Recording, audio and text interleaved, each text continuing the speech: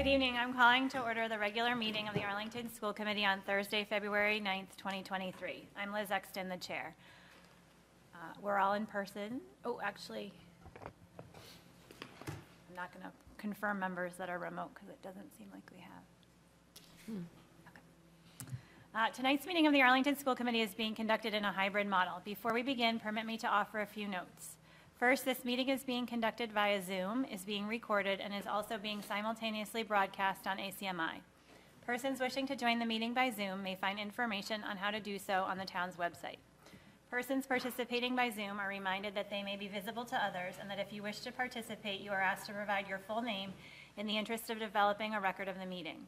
All participants are advised that people may be listening who do not provide comment, and those persons are not required to identify themselves.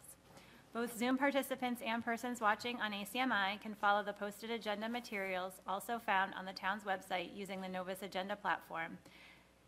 And we are all in person. We will not need to take all of our votes by roll call. All right. Our first item on our agenda is public comment. We do not have anyone signed up for public comment. Okay. Our next item on the agenda are AHS student representatives to the school committee. I don't see anyone here. Anybody on Zoom? No? Okay. All right. Next, we have a recommendation and possible vote for the Deputy Superintendent for Teaching and Learning, and I will turn this over to Dr. Homan. All right. So I am very happy to announce that we have concluded our process for determining who would be my recommendation for the next deputy, or the new Deputy Superintendent of Teaching and Learning, which is an adjusted title from the one Dr. McNeil currently holds. We've gone through a very comprehensive process to select the individual that I am recommending to you tonight. We had an initial committee of 15 community members who donated significant time to initially interview 11 competitive candidates for this important role. Those members underwent some orientation and bias in hiring training ahead of us welcoming the candidates for the initial round of interviews. And we had a process monitor as well on that committee to help us think about the candidates that we had seen and what the process, how the process was going, and reflect on how we were asking questions and how that process went. Throughout all stages of the process, we were seeking as much input from community members as we could. Once we got to the final round, we put forward 3 finalists, and those finalists engaged in school visits where they met with students, teachers, and administrators. They engaged in forums, virtual forums with families, staff, and administrators, and they came to see the cabinet team, meet the central office team, and also did a one-on-one session with me. They also held a session with the people who they would potentially be the direct supervisors of. Hi, Tamaki, how are you? So at the end of that process, I went through all of the feedback, and all of the feedback for all 3 candidates was very strong, and that led me to think through what the skill sets were that each candidate brought to the process. And tonight, the recommendation that I am bringing to you is that Ms. Mona Ford Walker be our next Deputy Superintendent of Teaching and Learning, and she is here. I'm sure we'll welcome her up in a moment to say a few words. Throughout all stages of our process, Ms. Ford Walker demonstrated deep knowledge of what is required in order for our system to have excellent teaching and learning that is student and equity centered. In her interviews, she talked about how she would lead school-based teams to support teaching and learning.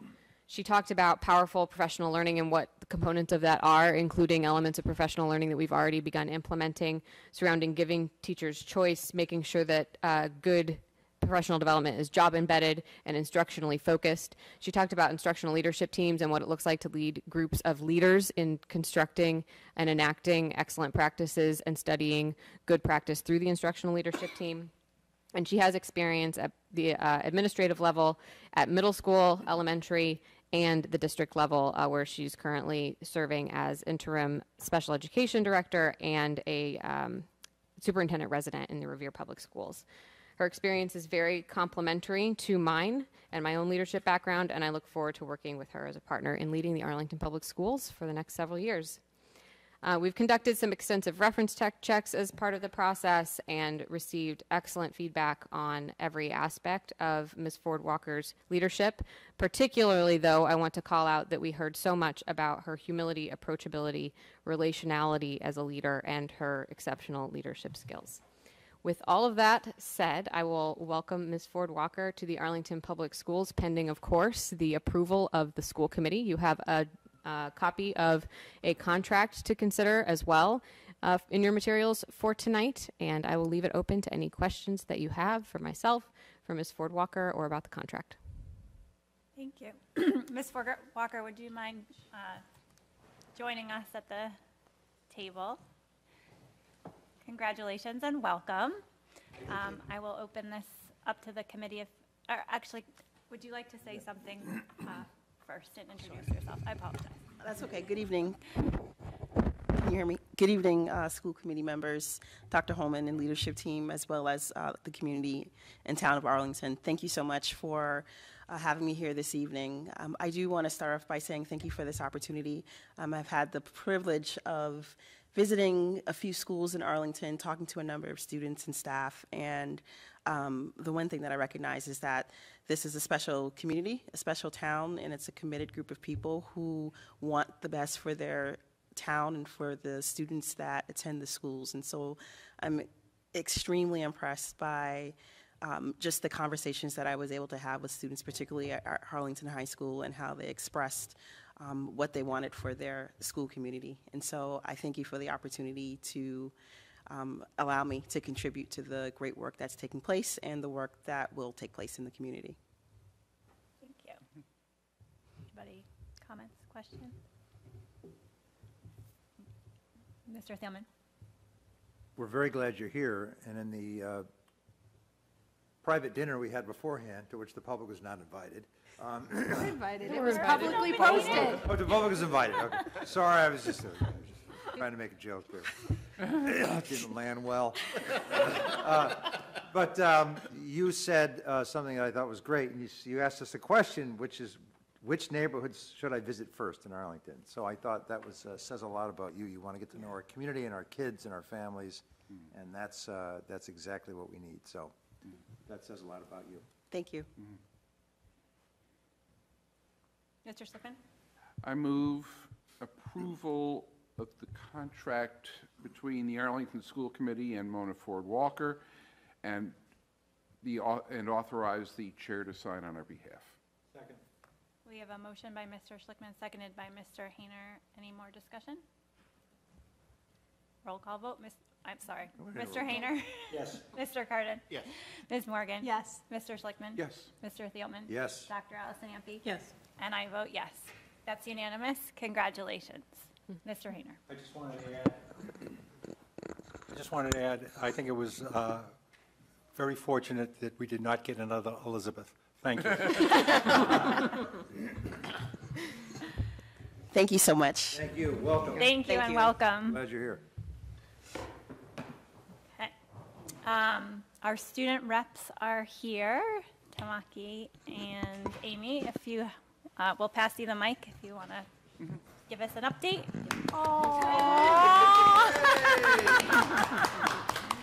You missed a big moment. Do it again. Sorry. Should we do it again? Should we do I do it again. Do it again. I know.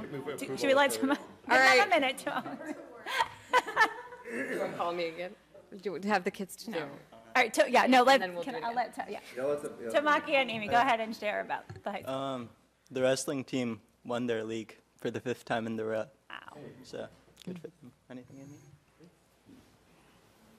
It's their last meet in the pit before the new building. Well, I guess Fusco gets torn down, so that's a pretty big moment. Very emotional. Yay. Thank you. Welcome. We have more visitors, so we are going to reenact our approval of your contract for your family. So, Mr. Schlickman. I have a different motion, actually. Okay, sure. Mr. Carton. I move that we appoint Mona Ford Walker as our deputy superintendent effective July 1st. Second. We have a motion by Mr. Cardin, seconded by Mr. Hayner. Roll call vote. Discussion? Roll call vote. Mr. Hayner. Yes. Mr. Cardin. Yes. Ms. Morgan. Yes. Mr. Schlickman. Yes. Mr. Thielman. Yes. Dr. Allison Ampe. Yes. And I vote yes. That's unanimous. Congratulations. I was going to ask for a reference check there. That sweet As in child the there hugs, to- yes, that's a vote of confidence. All right. Next, we have a social emotional learning presentation.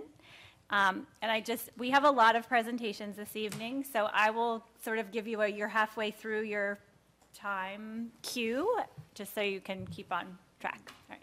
Thank you so much. Yes, please. And someone will get your slides ready for you.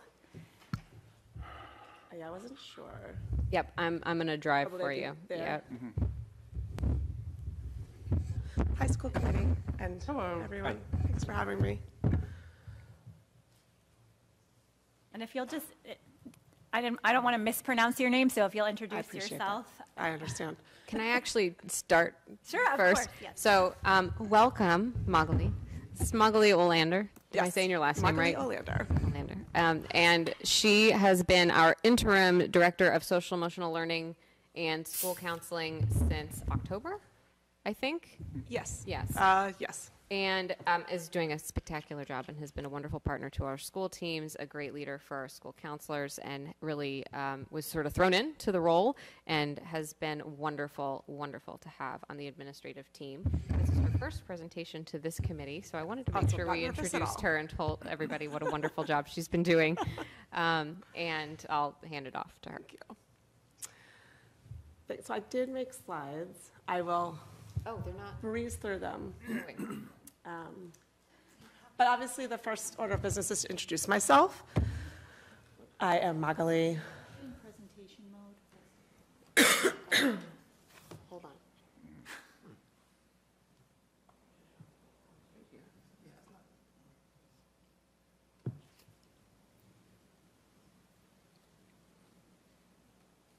I will figure this out. So I'm Magali Olander. I know many of you. I have voted for some of you because I'm also a resident. Some of us. Well, that says more about my voting record, like my getting to the polls, than anything else. So I live here. I work here. I started my school social work career here in Arlington in 2009 at the high school, working in what is now called the REACH program within the special ed department. But I've been a social worker since 2000. And what I want to share you by way of introduction, I took a little break in between, took a little hiatus went over to Chelsea, was an assistant principal at Chelsea High School for 4 years, but couldn't stay away from Arlington. Also kind of needed to get back to, or was very excited to get back to, a leadership role around social emotional learning, well-being, mental health, and being with my people, my fellow social workers and counselors, and also in my town. What I want to share a little bit with you is a bit about my why, so you know where I'm coming from. In my slide presentation, there's a delightful picture of my children. So to communicate that my why is the kids. I think many of us in education say our why is the kids. And my particular flavor of that is, as a social worker, I've always seen myself as an advocate for kids because we adults build systems that we ask kids to be a part of. And sometimes we're good about making those systems work well for them, and sometimes we need their input. And as a social worker, I've always seen it as an opportunity to be the advocate for helping the systems work as well as possible for kids. And I've always wanted to do that from inside those systems. And so being able to be in a leadership role where I'm thinking about what I'm passionate about professionally, social emotional learning and well-being and mental health, and also working directly on behalf of and with kids, and also really supporting the people that are doing all the work, working with and supporting our kids, gets me jazzed. So that's why I'm here. That is my why. You're going to have to see the picture of the kids. I'm sorry, we're going to have to get there. Keep going. Go. Go. There they are. That's my delightful teenagers. So what I also want to share next is just a little bit about my vision. So I'm not, obviously as Dr. Homan said, I'm relatively new here in this role. I'm not new to mental health and social emotional learning, but I'm new to getting to lead it. And so I want to share a little bit about my vision, where I land, where we're at right now, where my vision is at right now, because it is and needs to stay an evolving thing that is responsive to what the needs are in front of us. So I share with you the MTSS framework right now that is anchoring my thinking about social emotional learning and mental health in schools. Everyone's seen versions of the pyramid, the triangle, the tiers of support. But what this reminds me of, what's important about this image for me, is that it is all happening all the time. We never trade out mental health for SEL. We never trade out Tier 1 for Tier 3. We're doing it all, which is a big ask. It's a tall order, but it is always happening, and ideally, we're getting the right amount of it to where it's needed at the right time and in the right distribution. So that is what kind of grounds my thinking about how it's a part of everything we're doing. Next slide, thank you. And just not surprisingly, as a social emotional and mental health leader, I do believe that the 5 CASEL standards are the anchor and the underpinning for how, as a school, we can reach our vision. Self-awareness, self-management, social awareness, relationship skills, and responsible decision-making are the foundational skills that we all need forever. And I think they lay the fertile ground for our vision becoming a reality. If you go to the next slide, I'm going to get a little deeper into just the how. How would focusing on these 5 competencies get us to our vision? So I just wanted to share that if you look at the 5 competencies that I just laid out and how they can lead to these core constructs of identity, agency, belonging, collaborative problem solving, and curiosity, like that is the work that strong and social emotional learning can do for us. That can move us there. That is our vision. So I do believe that, and I'm grateful that Arlington has invested as much as it has in social emotional learning and mental health, because I do think it could kind of be the water that we surf in on for all the rest of the amazing things we do. Not that I'm biased or anything, that social emotional learning is it. But so that's a little bit about my lens, where I come from, where my current thinking is about how important this work is for the work that we're trying to do for our Arlington students and families and our staff. So I'm just going to share a quick update from the different sort of teams that I work with, and that'll be it. So we have a social emotional learning team, which this year is comprised of 3 SEL coaches.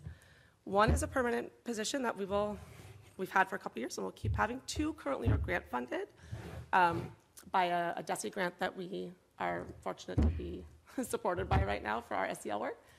They are working across the district, supporting in various ways: individual coaching, team coaching, working with administrators, supporting different initiatives that different schools are doing. So they're really a little bit of everything everywhere, and it's been great. We're learning a lot from them about what our schools are needing and wanting more of, so that's really helpful for planning going forward.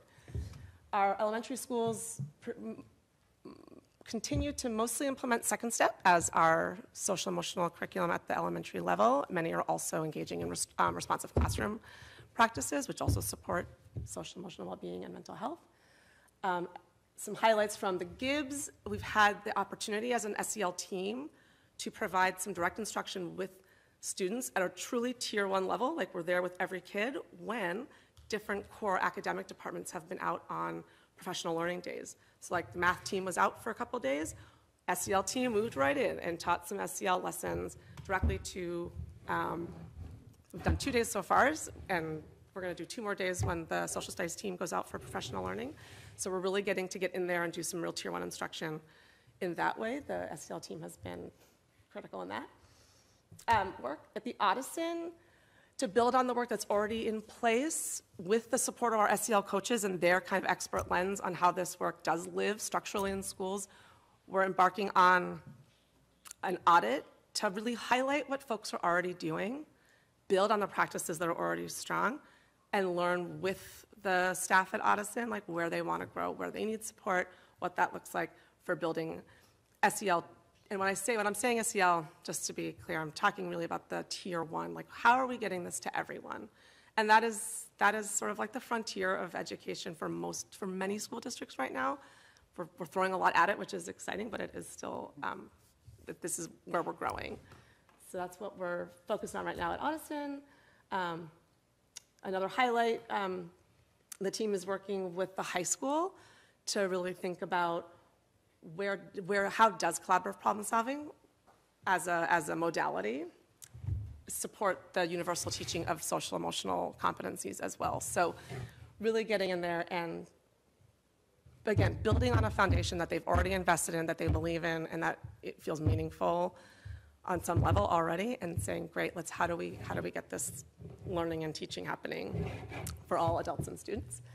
And then last but not least, our social emotional team, especially with the support of this grant, has been gone through a formal process of some social emotional competency data collection that we are just about ready to churn out into it comes back in a lot of bajillions of numbers from the states.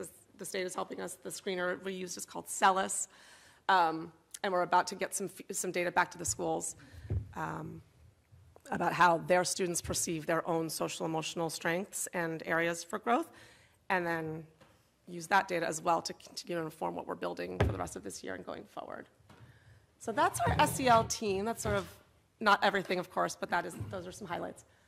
In our mental health programming, we have one district-wide social worker that is dedicated to supporting the universal mental health screening work. Before I stepped into this role, I was also kind of on that team working with Sarah Bird, also coordinating the mental health screening work and then the follow-up programming. Relatively new for Arlington across all the schools to do universal mental health screening. Started in the spring of 2020 and have grown from there to really try and implement a universal program of taking some dipstick data on how are our kids doing right now, what do they need right now, and trying to get it to them. So we've continued to do that. We've screened, last year we mental health screened about 2,600 Arlington students. Around every student that scored in an elevated range was offered some kind of support, whether that was a tier 2 intervention like a group, support finding an outside therapist, just more supports sort of implemented during the school day. And so this is being like the second really full year of a universal screening program that has been working with grades 3 through 12. We've now had enough time to learn some key, we've done some key learning about how to make this work even better. And so the district-wide social worker and I just recently started working with an interdisciplinary team of teachers, administrators, and social workers to think about how do we make this even more responsive, more effective going forward. So we want to continue to grow this programming and keep it nimble enough to be responding to the needs that we're seeing. And our interventions so far seem to be working. The initial data is telling us kids that got the intervention did feel a little less distressed, anxious, and depressed after. So that's exciting. Next slide. And last, I just want to share some updates about the actual teams of folks that are in the buildings doing so much of this work. They do lots of things in the buildings, but I'm going to just tell you a little bit about the things that they're doing with me for, in my department. So the elementary social work teams continue to do all the things that they do, plus they have taken on an enormous role in supporting both the universal mental health screening work and the social emotional learning that's taking place. So they have been pivotal in making sure that the screening gets done to fidelity and that the interventions are made available to every student. The big update from the 6 through 8 level is that we're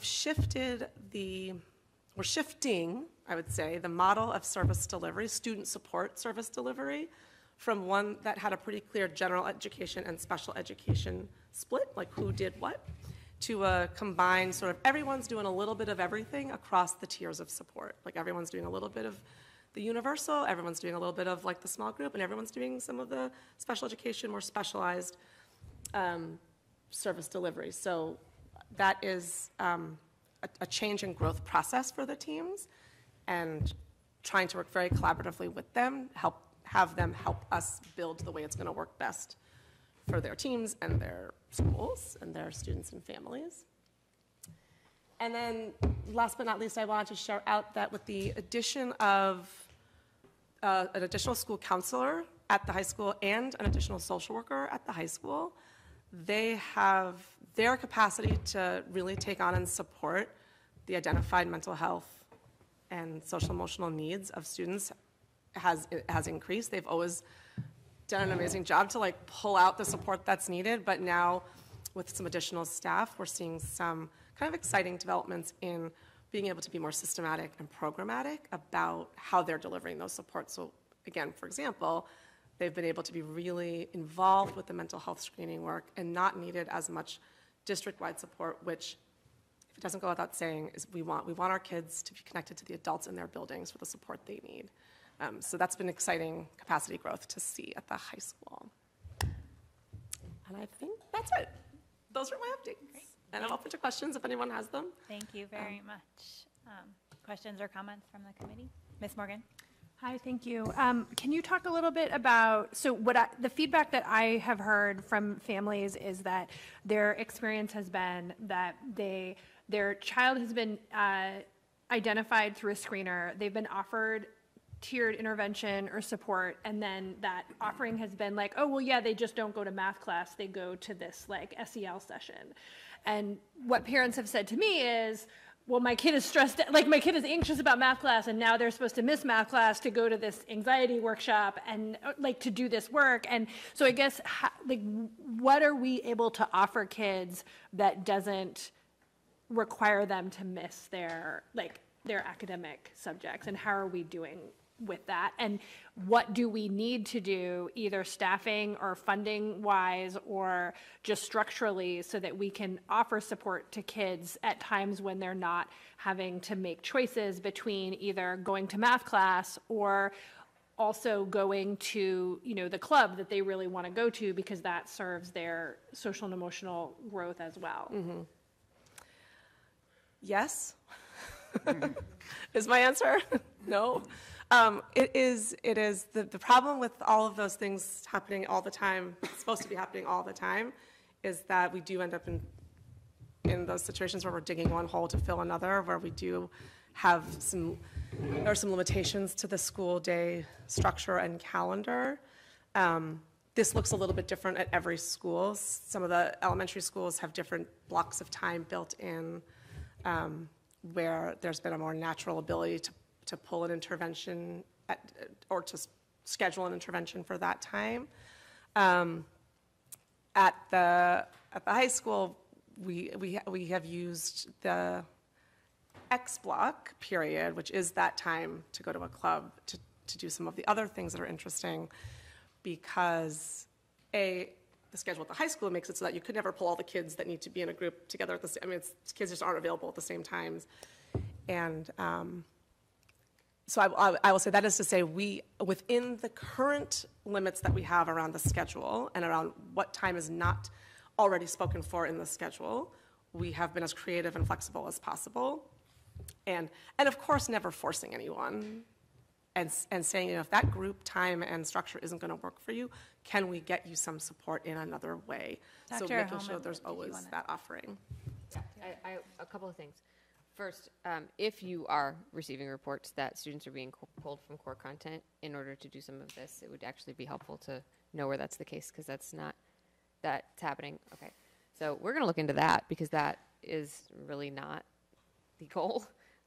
The other thing that I wanted to say about elementary in particular is that we've been talking to the principals about building intervention time directly into the student schedule and having intervention blocks that are designed specifically for whatever a student needs. So having a win block that creates the opportunity for students if they need to get extension, if they need to get additional support services, if they need to get services that are already on a grid, that they can do that during a designated time as opposed to having that be coming out. Of course, you also have to then do all of the math associated with each of our content areas and making sure that you're not reducing time in literacy, for example. But it is not an expectation that students are being pulled from core content to receive additional services, so we're going to look into that. I guess for me, like I'm excited that you're here and that you're like I don't know what's like I see interim on the front of the sheet, so that's awesome, and then we see where that goes, right? But if this becomes something where there's longevity to this, I hope that just one of the things that you'll look at is where we can create additional opportunities, looking beyond. And usually looking beyond some of our structures that we have costs money, and it's something that we have to resource appropriately. And I hope that that you will come to us and to Dr. Holman. I'm sure they're obviously open to that. I hope that this is something that making these opportunities available to kids, if we need to do it somehow that costs more money, we want to know what that is so that we can do it or not if that's not But I'm glad that you're here, and I think there's a lot of work to be done in this area, so it's very exciting. Well, and I appreciate you so much for mobilizing your support for making it happen. If it takes more resources, whatever those resources may look like. I also want to know, like I was not aware that specifically the interventions that my folks are working on, like around the mental health screener, that they are actually pulling from core content time. I do know that like at the high school they pull from X block time. At the elementary school sometimes they pull from like lunch, but not recess. Like we've made it a lunch group. So if it's happening somewhere else, and it's certainly when it's the types of interventions that I'm directly overseeing, I do want to know as well. Great, thank you. Mr. Cardin? Thanks. So, yeah, I have a couple different things. And again, this is also directed at Ms. Elmer because she's not interim. So, to the extent that there is something that changes, these are still things that hopefully the department can work on.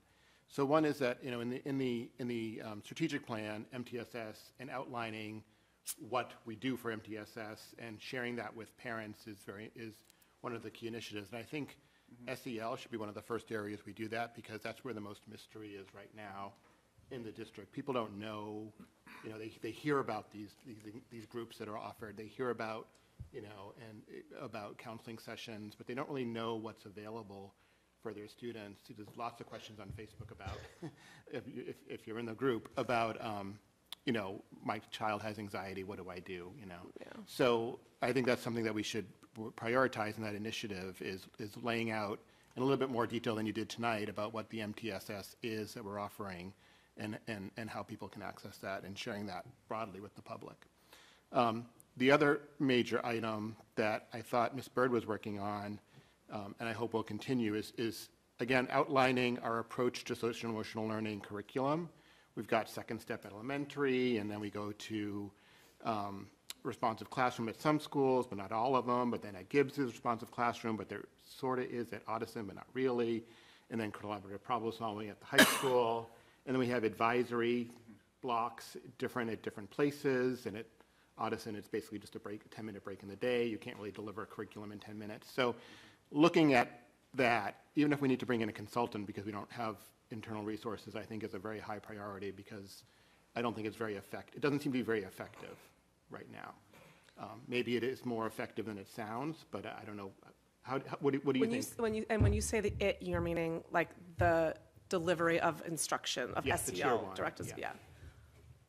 I would say we have room to grow as well, and I think, and like I said before, this is very much like the front of the learning curve for many districts right now, and in some ways it's exciting here because it's a little farther along than other districts I'm aware of.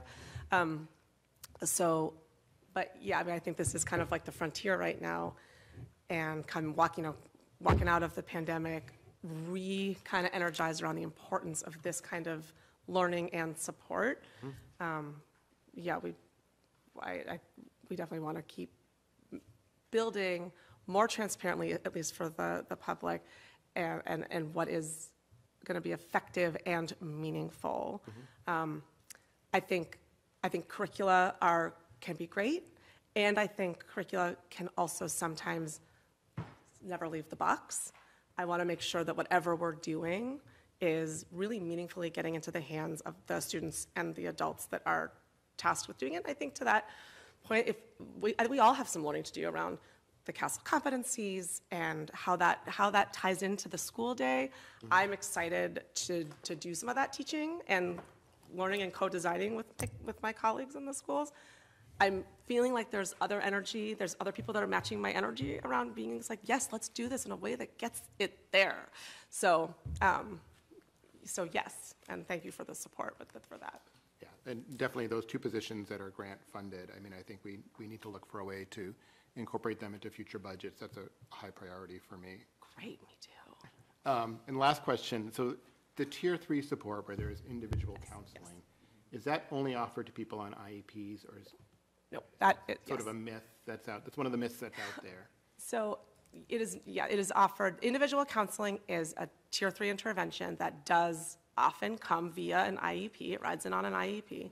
There are lots of students at all levels across the district that are getting lots of individualized support, whether it's counseling multiple times, whether it's counseling plus a check-in, check-out plan, there's a lot of different ways that you don't have to have any kind of paper product to get the individualized care you need.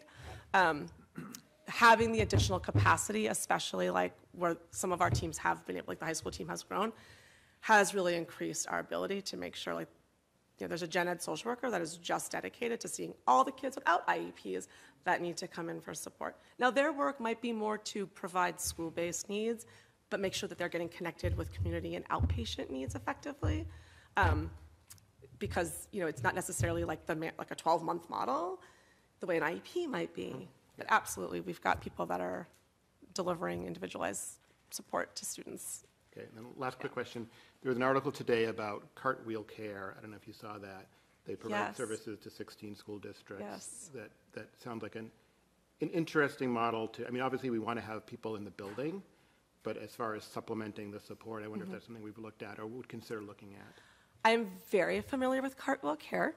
I actually was a sort of founding consultant sounding board to them. I don't know if am I allowed to share this?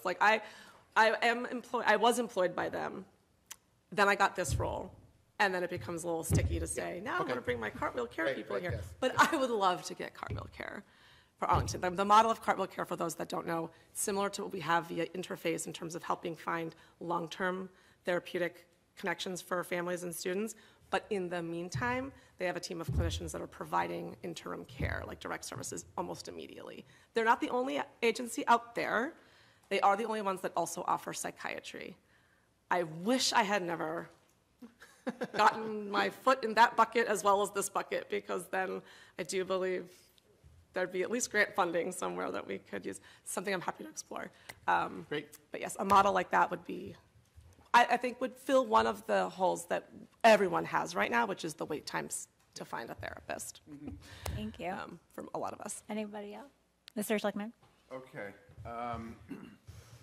Let me take a deep breath. I could go on this topic for a long time because I intellectually knew how social workers were important at one point in my life. Then I became an elementary principal and knew viscerally how important social workers are in an elementary building. I only know Arlington really from a helicopter perspective of school committee and looking at the budget. And every time I look at the budget, my response is, well, we need more social workers. And that as we designate positions within the budget, social workers tend to be tied to special education. I guess I'm feeling for a discussion of our staffing levels of social workers for general education, for the whole building and not just for special ed, particularly from my professional perspective on the elementary level, but I'm certainly interested in the district. Do we have sufficient staffing? What model is appropriate for us to be having in a post-pandemic world that we're in right now, where there has been a lot of disruption in the lives of children, and while there are missing academics, there is a lot of social things that we're missing through the developmental process. Where do we need to go? I think we are currently we have a lot of, so I feel like we're well resourced in part because I know the practice of almost every clinician or counselor in this district from having worked here and now getting to work with them in a different way. They're really high quality counselors and social workers. Model wise, I don't feel like we have a drastic disparity between the number of people designated into counseling and support roles and counseling and support needs. At the same time, as a society, we feel like we're all kind of, I don't know, under this anvil of mental health need and not enough hands to hold it up. I think that's just sort of a collective feeling right now. I'm hopeful about ways in which we can make the work of the counselors and social workers, counseling and social work, and not some of the other stuff that counselors and social workers sometimes get pulled in to do. So that is a piece of sort of refining our structures and keeping open dialogues about the lines of communication between my office and whoever else is working directly with clinical staff about what are you seeing, what are you needing, what do you need to prioritize, how do I help? I think right now it's Yeah, I just wanted to add, while the social workers at the elementary level, I think is what you're referring to, you see tied to the special ed budget, they actually work with general ed and special ed. It's just the funding formula. The other thing is Dr. Allison Ampey asked a couple weeks ago under this new student services umbrella, part of what are the opportunities from moving school counseling and social emotional learning under a student services model is that thinking of our behavioral health teams as beyond social workers. We have school psychologists, we have BCBAs, we have school nurses, we have school counselors and social workers who all contribute and have a lens on behavioral health. And so I think one of the opportunities with the student service model that we are adopting is that we are broadening the number of folks and not sticking to singular roles and titles. So I think a little bit of what you're talking about is making sure that the work is coordinated and complementary. Thank you. Thank you. Anybody else? Thank you all All right. Thank you so much for being here. We appreciate it. for having me. Thank you. Thank you. All right. Next, we have a digital learning program presentation, which I believe is on Zoom. Dr. Homan, do you want to introduce?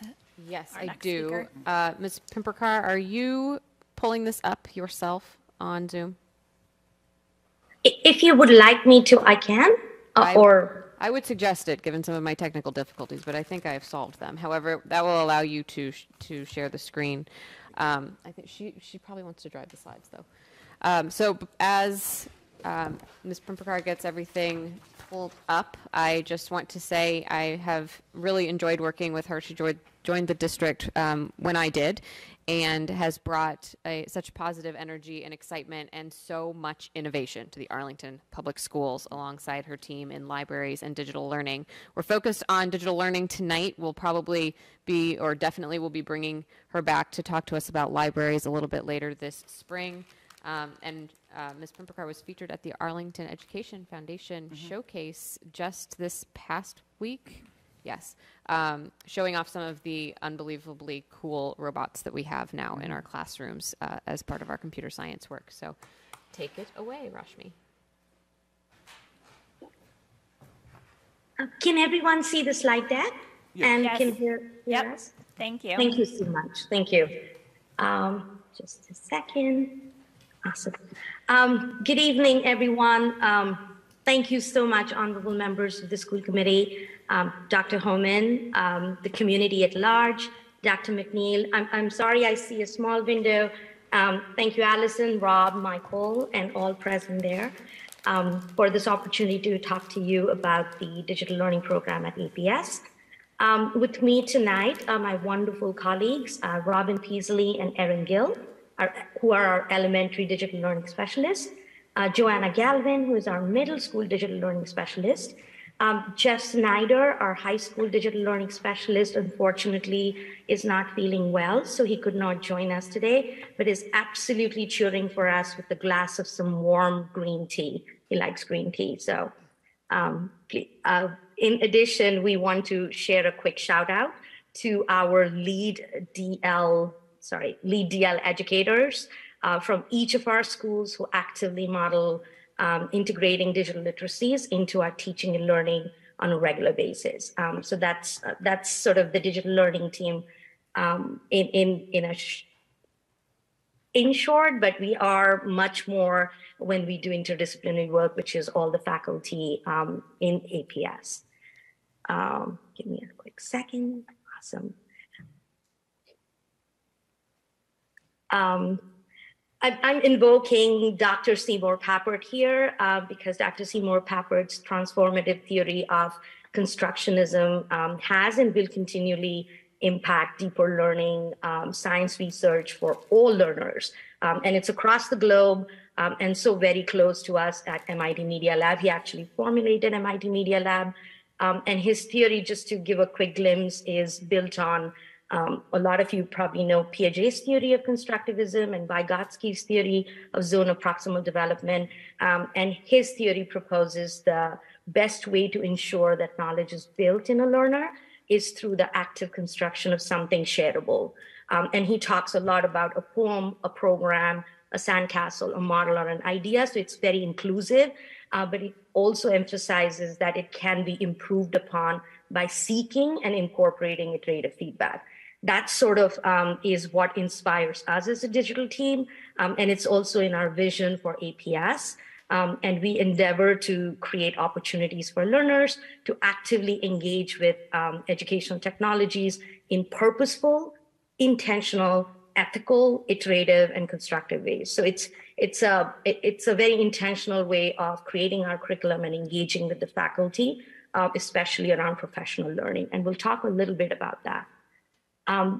This is our digital learning at a glance. Can everyone still see the slide deck? It just appeared to be a bit hazy at my end. Nope, we can see it. Awesome, thank you. The digital learning team strives to support the students, teachers, administrators, school professionals, and community in many intentional ways. So for example, we provide support and learning guides for over 150 plus EdTech applications, systems, and platforms across the district. That's just one part of it. But more importantly, we advocate for, procure, update, and maintain a database of student data privacy contracts for each of the EdTech applications that are used in the district. This is super helpful because it keeps our students' data private and safe. So that's one of the systematic or processes that we engage in on a daily basis, on an annual basis.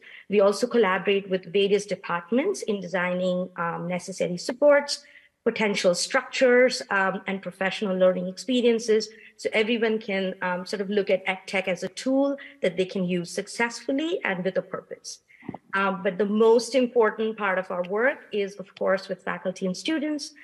We develop, teach, and iterate interdisciplinary curriculum units that are aligned to the Massachusetts Digital Literacy and Computer Science standards, and with a specific focus on interdisciplinary content.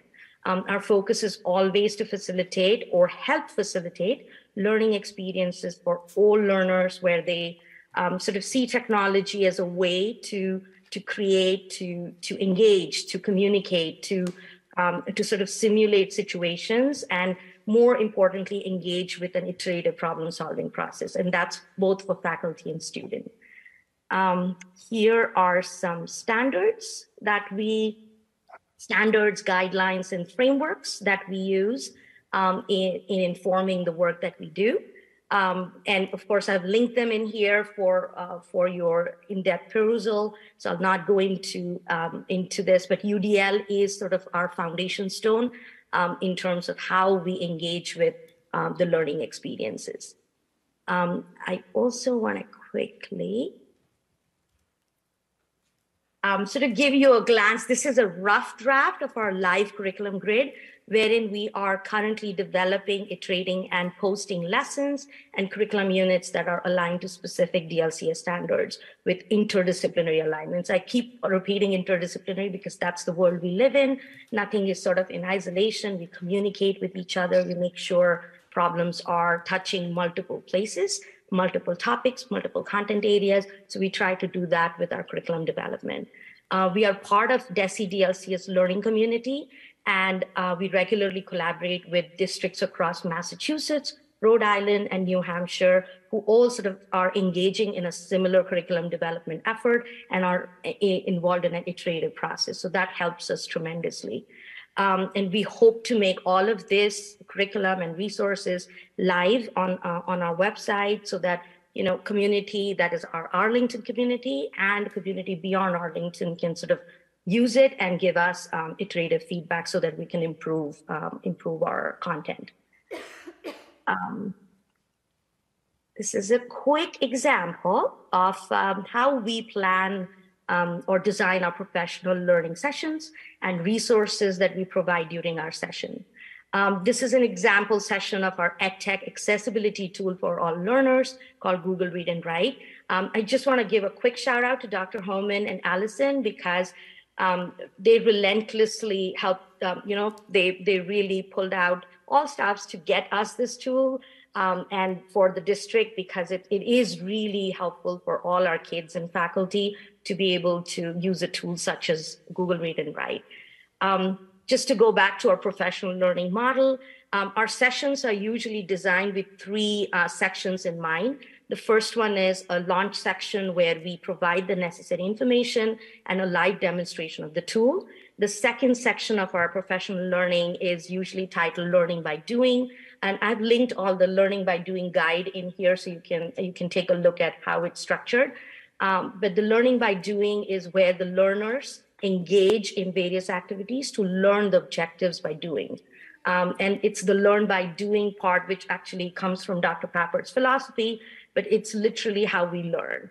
And then we find how they struggle, or as they're learning, they find certain new ways of approaching the content. We design these activities with an intentional focus of being interdisciplinary, and we always try to model the UDL guidelines. So that's sort of the cornerstone of it.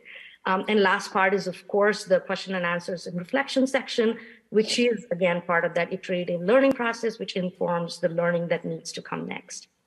I had the good fortune of meeting a lot of you during the AEF, a joyful presentation, where we had the BBOT and Finches modeled at the, and we had a few of the mats. But this is how the curriculum looks like. This is a quick glimpse of the curriculum unit at the challenges. These are just three of them. The following three are from address the shapes, life cycle, and literacy. So you can see the Hungry Caterpillar book. But we have 7 challenges that we have defined or designed with teachers, and then we have more that we are sort of co-developing with teachers as we go into the classrooms. We are, again, Ms. Pemberkar, I just want to let you know you have about 4 minutes left. Thank you. So Thank you. Manage your time. Absolutely. I'm going to go quickly through, just a big shout out to AEF and everyone. This is the DLCS Finches that we are hoping to now develop in our integration. This is, again, our microcontrollers, and our kids are going to be engaging with this, and they might come home with Fitbits. So please use them and give them feedback. I want to hand it over to my wonderful team. But before that, I just want to show you what we are hoping to achieve. Right now, we have the BBOTs and the Finches in here, but we hope to get a gamut of this toolkit with grants, with AEF support, with your support, so that we can sort of cultivate this for our K-12 classrooms. And I'll hand it over to Robin Peasley and Erin Gill, who are our elementary specialists, who will give you a glimpse of the elementary highlights. Just a second. Hi, everyone. I'm Erin Gill. I am the digital learning specialist for elementary school. I'm just going to kind of go over some of the things that we do. We are currently developing and teaching digital literacy and computer science curriculum models into our 4th and 5th grade ACE block classes.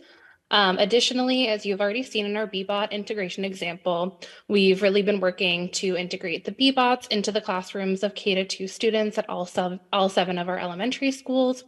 And as mentioned before, we support all students, faculty, and families from all 7 elementary schools with any and all ed tech questions. And Rashmi, if you could click on the link to the lesson on Common Sense Media. We just wanted to provide you with an example of a lesson that we have been using in our classrooms with 4th grade specifically. And this lesson highlights the importance of media balance, which we have found to be especially relevant for students to reflect upon their own media consumption and how they can find balance in their own lives. This particular lesson comes from Common Sense Media, which is a great resource that we use a lot in our classroom. And each lesson includes teaching points, short videos, discussion questions, activities, and assessments, which we find really engaging with students. Thank you. I'm going to hand it over to Robin. Hi, everyone. My name is Robin Peasley. And because of your support, we were able to add 1 digital learning specialist this fall, Miss Erin Gill. We love her so much. We now have 1 digital learning specialist for every 4 elementary schools. We would very much appreciate your support in getting 2 more digital learning specialists for our pre-K to 5 schools, so we can have a ratio of 1 digital learning specialist per 2 schools. This will allow us to focus on student learning, curriculum development, individual school needs, and continue to build relationships with teachers, students, and school community. Thank you again. And I'm going to hand it over to our middle school digital learning specialist, Joanna Galvin. Awesome. I just want to be mindful of the time. We have about a minute left so that we can have time for the committee to ask questions as well. Sure. So I'll just say, hi, everyone. I'm Joanna Galvin. I'm the digital learning specialist for Gibbs and Addison. Thank you for having us. Currently, we're developing and look forward to integrating DLCS curriculum modules into all of our classes for grades 6 through 8. We've linked a lesson there that you can take a look at from Common Sense Media. It's a 6th grade lesson. In addition to the curriculum work, as we've mentioned, we support all of the teachers, students, and community members with all of the EdTech tool-related questions. And we're also supporting schools in new initiatives, such as the Lightspeed Chromebook classroom management. Thank you again. Since Jeff Snyder is not here tonight, we just wanted to highlight some of the awesome things he's also doing at the high school. I know we have 30 seconds. If I could just play the video so you can see how joyful our kids are, which you already know, but it's just amazing to see them and talk about the academic content and collaborate with each other and being kind to each other. So just a quick glimpse of what our kids, 24 seconds. That's fine.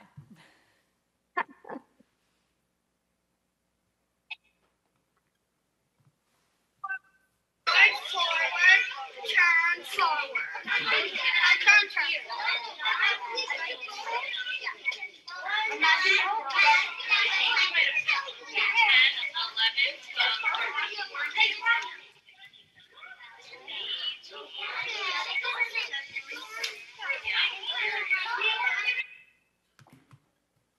I think we made it in time.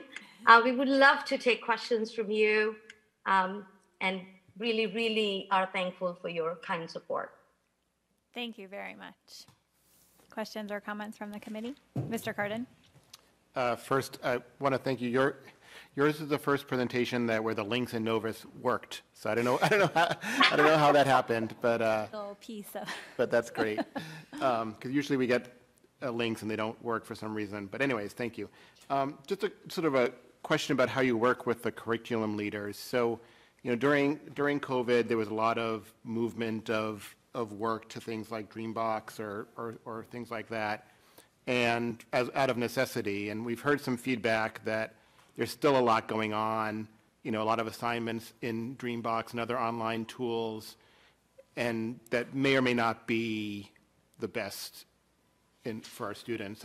How do you work with the math department on analyzing if that's the best way to deliver curriculum? That's a great question. Thank you. Dreambox is, we work with departments. We take the department lead in terms of the curriculum or the curriculum tools, EdTech tools that they are recommending.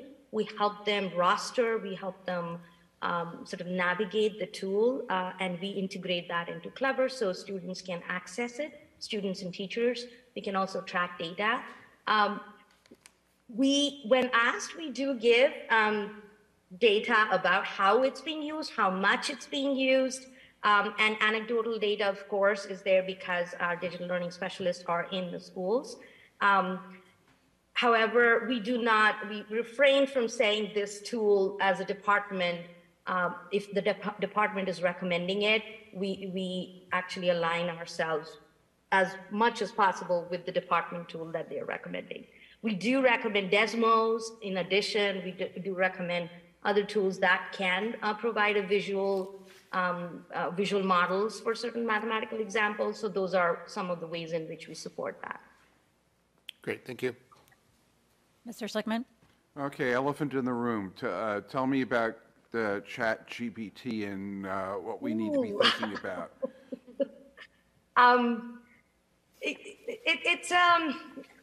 It's an AI tool now that all our children know.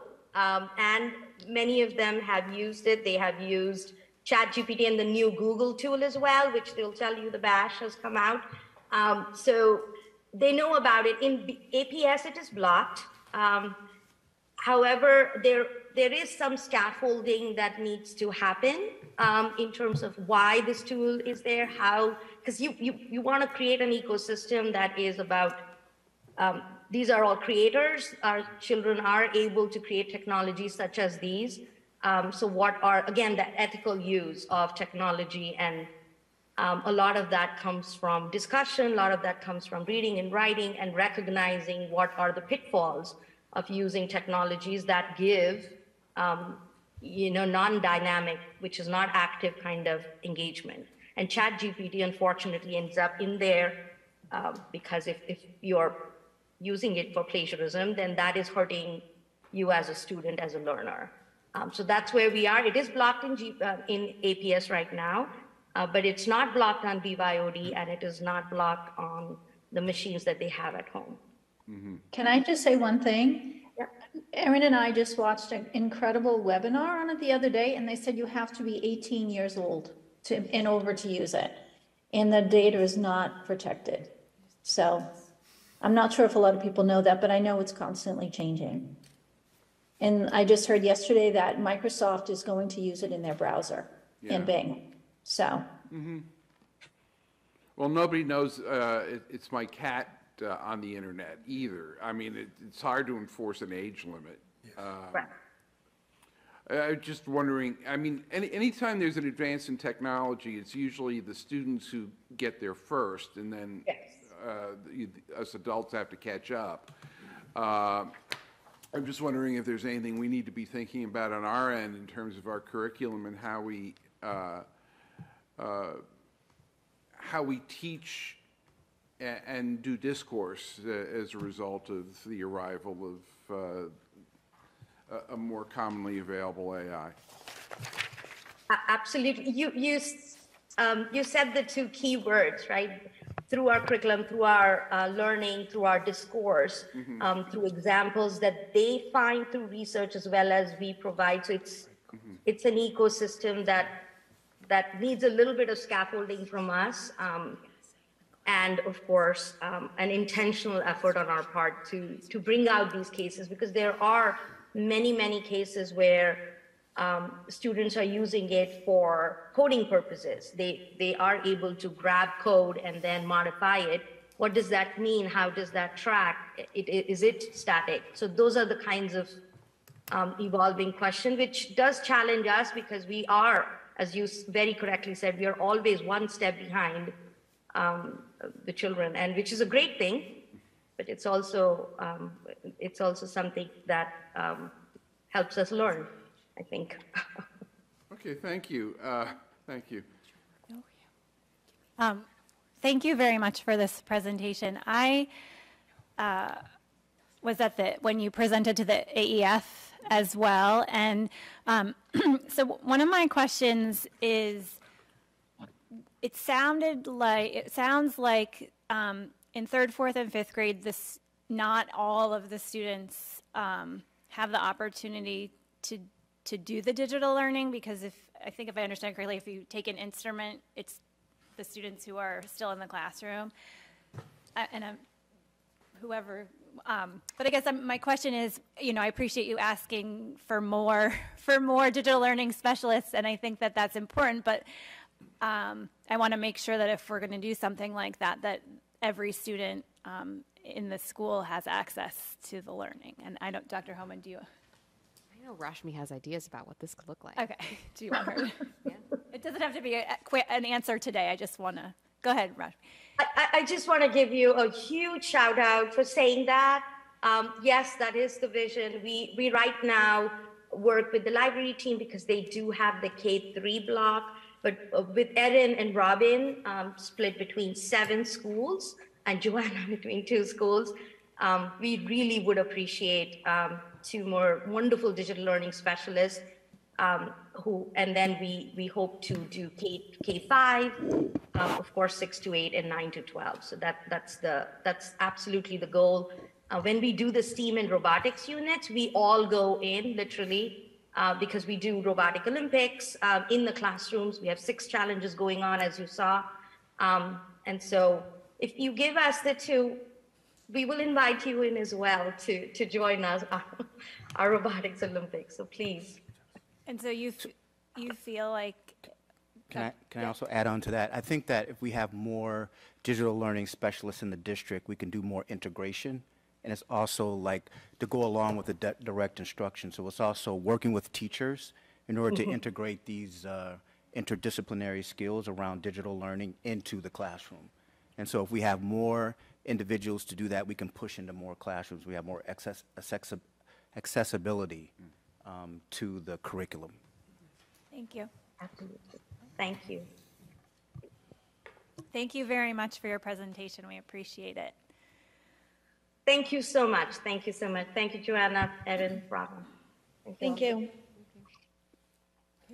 If somebody can just stop sharing there. Thank you. Okay. Next, we have the Elementary Literacy Core Curriculum update from Dr. McNeil.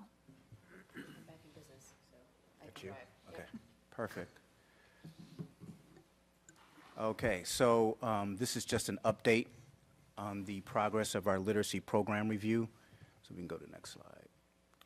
So the objectives of this slide deck is to give an update of the process that we're engaged in right now, communicate the plan for parent involvement, provide a draft outline of an implementation plan once a program is identified, and then I'll take comments and questions. So this is a graphic of a timeline of where we are. This outlines the things that we've already completed. We have completed 2 rounds of literacy program review, and that's all K-5 staff have been involved in that. They use a tool that we have received from the Hill for Literacy, which we've partnered with through this process. We're right now, we just started our 3rd round of the literacy program review, and after each round of review, our literacy core team meets to debrief about the process, and then we make certain adjustments in order to make the process a little bit more smooth, to go a little bit more smoothly as we receive suggestions from teachers and other staff, teachers and other staff that are participating in the review process. Looking at the next hold on, no, not yet. Yeah, through the timeline. So looking at the winter of 2023, once we go through the literacy program review process, part of the process is having a staff to attend publisher roundtables. And if you look at the timeline, those are the dates that are right there when those roundtable discussions are going to happen. So as they are reviewing the tools, looking for evidence of certain things as they review the programs, looking at the tool and looking at the items and looking for the evidence in the program for those various items, teachers are also asked to come up with various questions that they can pose to the publishers, and then we will have a chance to ask those questions to the publishers during the roundtable discussions. We're also going to have, and I've set up I already have 2 dates for parents to also have a publisher roundtable. So you'll see later on in the slide deck that we have resources that parents can access electronically. I've thought about this and reflected on this process in order to involve parents, and this is the best way to do it because it will be much more convenient for parents and also for staff to have parents to be able to access the different program materials electronically. So once they access those program materials electronically, we will have a publisher roundtable for each program. The only one that is not set yet is the MyView Literacy, and that's why I have a proposed date. So I am waiting to hear back from the publisher of MyView Literacy to confirm March 15th, 6 to 7 p.m. And then as these dates become, as we get closer to these dates, I will send out a communication to all parents to let them know and invite them to the roundtable discussion. And then the proposed final date for review of the data is April 6th. We'll make that, we'll look at the data, we'll look at the data that we've collected from the program review tools, and then we will make a recommendation to Dr. Holman. And right there at the bottom of the slide, you'll see a link to it's a table that has all of the dates in there, right there. This includes all the dates and all the activities that we've participated in throughout the review process. So we can go to the next slide. So the next few slides are just, and I want to emphasize this to all parents who are watching, that once you access the slide deck, again, it's in a PDF version, so I'm going to have to send out the slide deck or a message to parents with these links so that they can click on the links. They will have access to the program materials for all grade levels, and then there's other supplemental resources that are right there in the slide as well. And then we have the Curate reports, and then we have the Ed reports, which is a review on all the programs and different programs, as you see there in this particular slide for, what is that, EL education. You'll see the Curate reports for K through 2, 3 through 5, and then the Ed reports is comprehensive and it's K through 5. So that slide number 4, this slide right here, go to the next slide, that's for MyView, and then the next slide is for Wit and Wisdom. So those are all the materials that parents will need in order to review the materials, and it will be at their convenience. And then, you go next slide. All right, so the implementation plan. And this is just a sketch, because I haven't really revealed this to teachers just yet, but some of the initial ideas is we're going to have to do this. We're going to have to do this in different segments. So the first segment will be 4th and 5th grade, because we've just completed a lot of work at the early literacy levels with our early literacy focus, and we've introduced foundations at kindergarten and 3rd grade. We've also introduced Heggerty and the decodable texts. So because the teachers are still getting familiar with those materials, and we've also implemented all of the subtests for DIBELS, teachers are still getting familiar with that. We're going to focus on grades 4 through 5. So we're going to look for those teachers. The goal is to have one 4th grade and one 5th grade classroom become a lab classroom in each building throughout the district. Those will be teachers who feel like they're comfortable in implementing all of the units in the program that we select. Those teachers will be fully supported with all the professional development throughout the summer. And then we will use those classrooms as lab classrooms so other teachers can come and see how that program is being implemented. At the same time, next year, all 4th and 5th grade teachers will receive full-on professional development throughout the entire year, and teachers who feel comfortable can maybe at some point in time during a year test out one of the units where they feel comfortable they can do one unit throughout the year. So at the end of next year, it will be the expectation going into the following year that all 4th and 5th grade teachers will implement the new program. And then we'll start the same process for the other grade levels. And that is it. How did I do on time? Wow, very impressive, 7 minutes. Really? Is that a record? Is that a record? For you, it might be. For me? Oh, ooh. Ooh. Wow. Is the record this evening? Is that? Right. Wow. Nice. Okay, I'll take that. Questions or comments from Mr. Cardin? Your links are working, so maybe it was a Novus upgrade. Everybody's links are working Perfect. now. That's a relief. Yes. But I'd suggested and still hope you will send out communication to parents, especially elementary school parents, that where we are in the process. Sure. That these forms are coming, these materials are now available for them. Here's the link to where the stuff is. And yes, that would absolutely. be helpful. Look for that. I'll get that out as soon as possible. Great, thank you.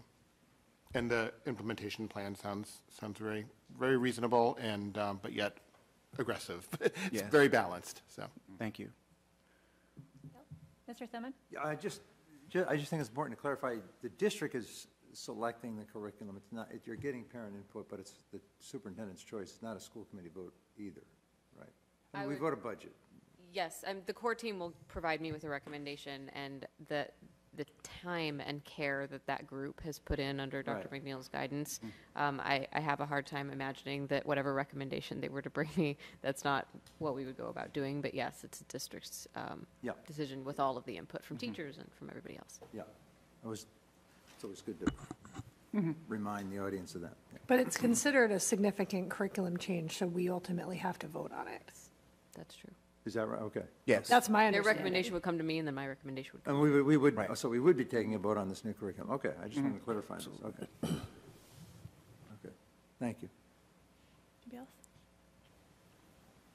else? I just want to say thank you. I asked a lot of questions that you answered in this presentation, so I appreciate all the thought that went into it, and this getting information from all of the teachers in the building, not just the classroom teachers and the special education teachers, but as I understand it, the music teachers, the art teacher, the PE teacher, were all asked to provide feedback. And I think it's important that many stakeholders were able to think about this and provide the committee, the literacy committee, with their feedback. So I appreciate how thorough this process.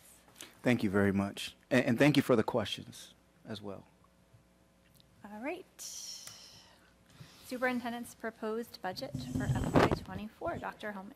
sure, if you like.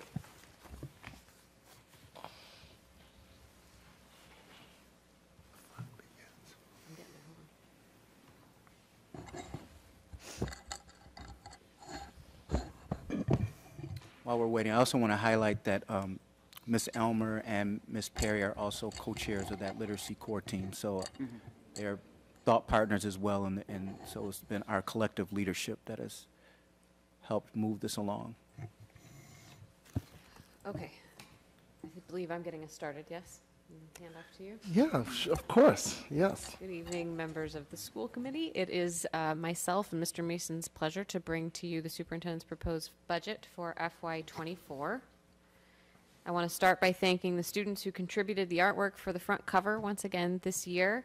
We had a lot of potential artwork to choose from, as you know, because we have a spectacular art department, and we're thrilled that we can grace the cover of this year's budget book with more student work.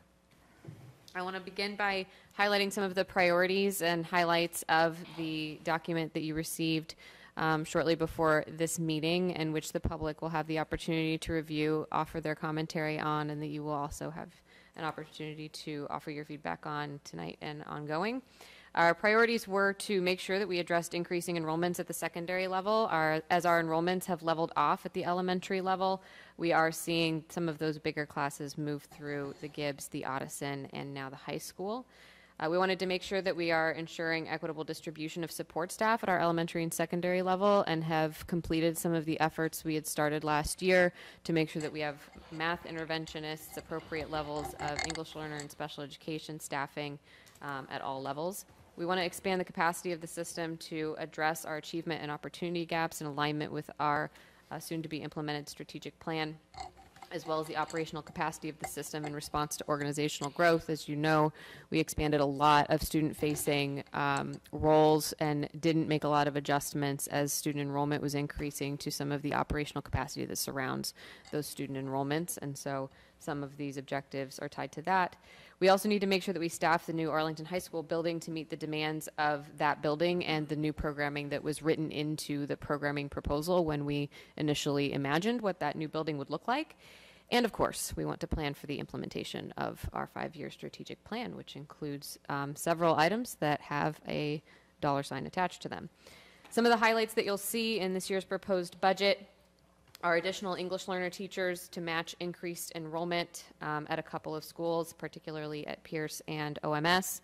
An additional 0.5 special education team chair at Gibbs to meet the demands of students with IEPs at that school. An additional elementary librarian, additional elementary math interventionists that come with an offset because we're moving a non-professional role into a professional role in those places, additional teachers at the middle school and high school levels to address enrollment, and additional operational staff in the business office and to support the new high school as well as our facilities department.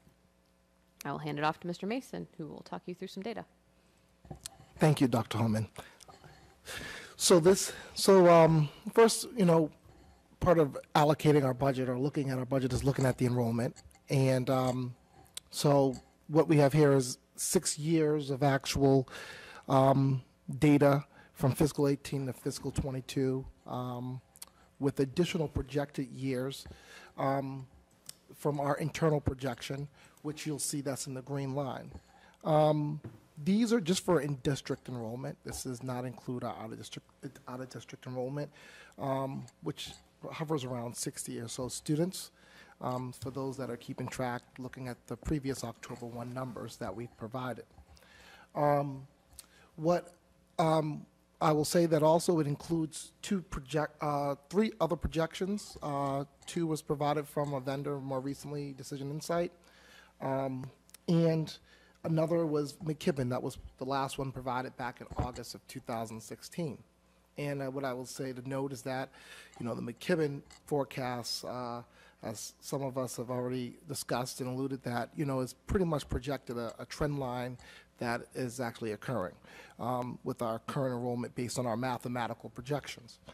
And I will add to that is that, with any projections, it's hard to actually nail down because of the arbitrary factors or a matter of how you would calculate it. But some of the things that did go into these projections is birth rates, and which I've been seeing that there are declining, and some of the other projections did look at real estate data or transactions to the best of their abilities, and other data sources. But overall, what you'll see, as Dr. Holman alluded to in the highlights, is that we're seeing our enrollment bubble work through the mid to upper grade levels right now. So that's where our resources will be allocated in this budget. So the next slide is revenue sources for the last 5 years, which shows our main sources of revenue comes from the town appropriation, which include, it's a formula that's been agreed upon in the long-range plan, but it includes funding that's from Chapter 70 state aid and local tax dollars, which the community of Arlington contributes to the town. And then we do have our normal entitlement grants and our special revenue and revolving, as well as circuit breaker.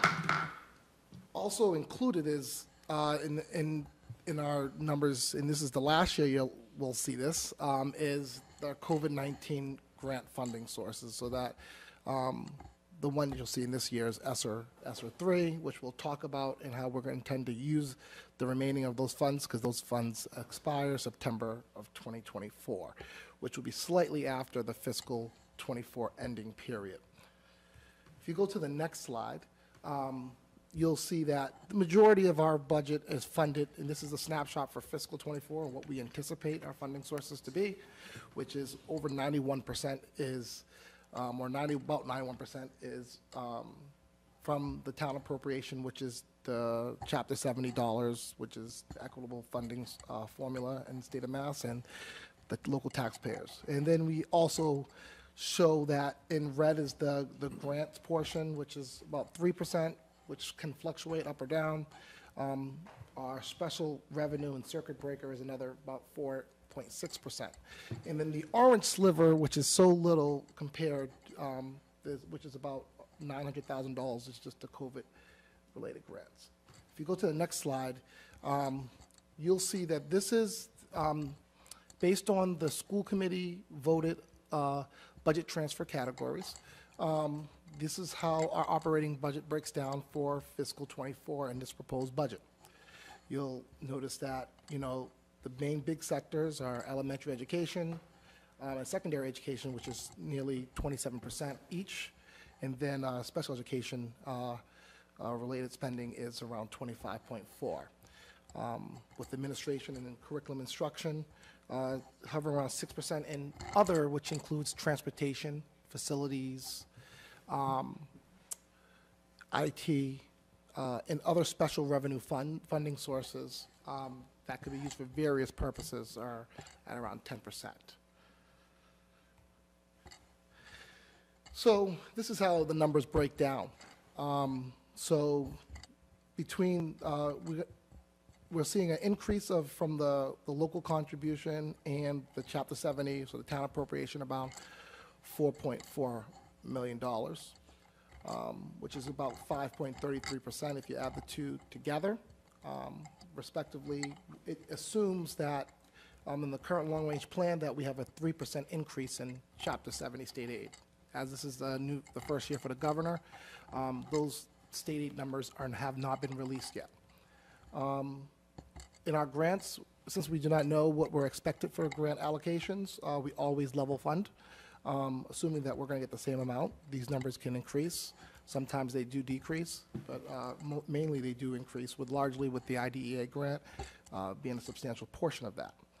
Our COVID-related grants, we're itemizing and pulling it out, and so this year I'm anticipating that we'll have about $930,000 that we'll be carrying over into fiscal 24 after we do some transfers back onto the general fund for this year's dollars, and that'll give us an increase over last year one-time spending dollars of $130,000. We'll talk about how we intend to use these additional dollars to help accomplish some of our strategic planning items and head start, some jump start, some other initiatives. And then there is some one-time spending that is going to be happening from those grants.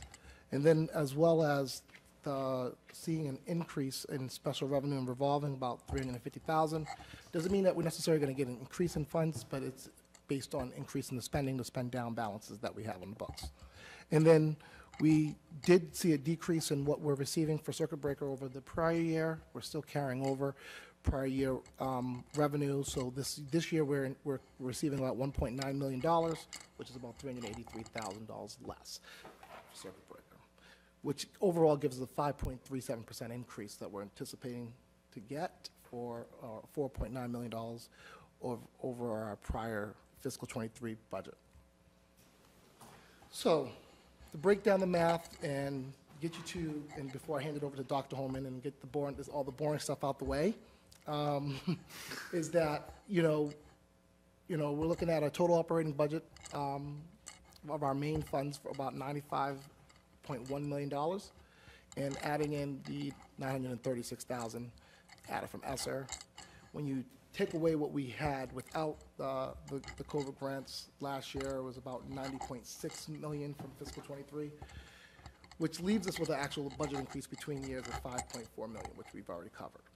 So, after taking away contractual obligations and COLA, which is around 2.4 million, we estimate there's some, it doesn't consider staffing and those who may retire or leave and how we replace those and what savings, or we may not have savings happen when we do hire replacements. But we also have we're increasing our out-of-district tuition and transportation. I know that there's some discussion about that might happen around the transportation line items that I'll have to look into. Utility increases we're anticipating.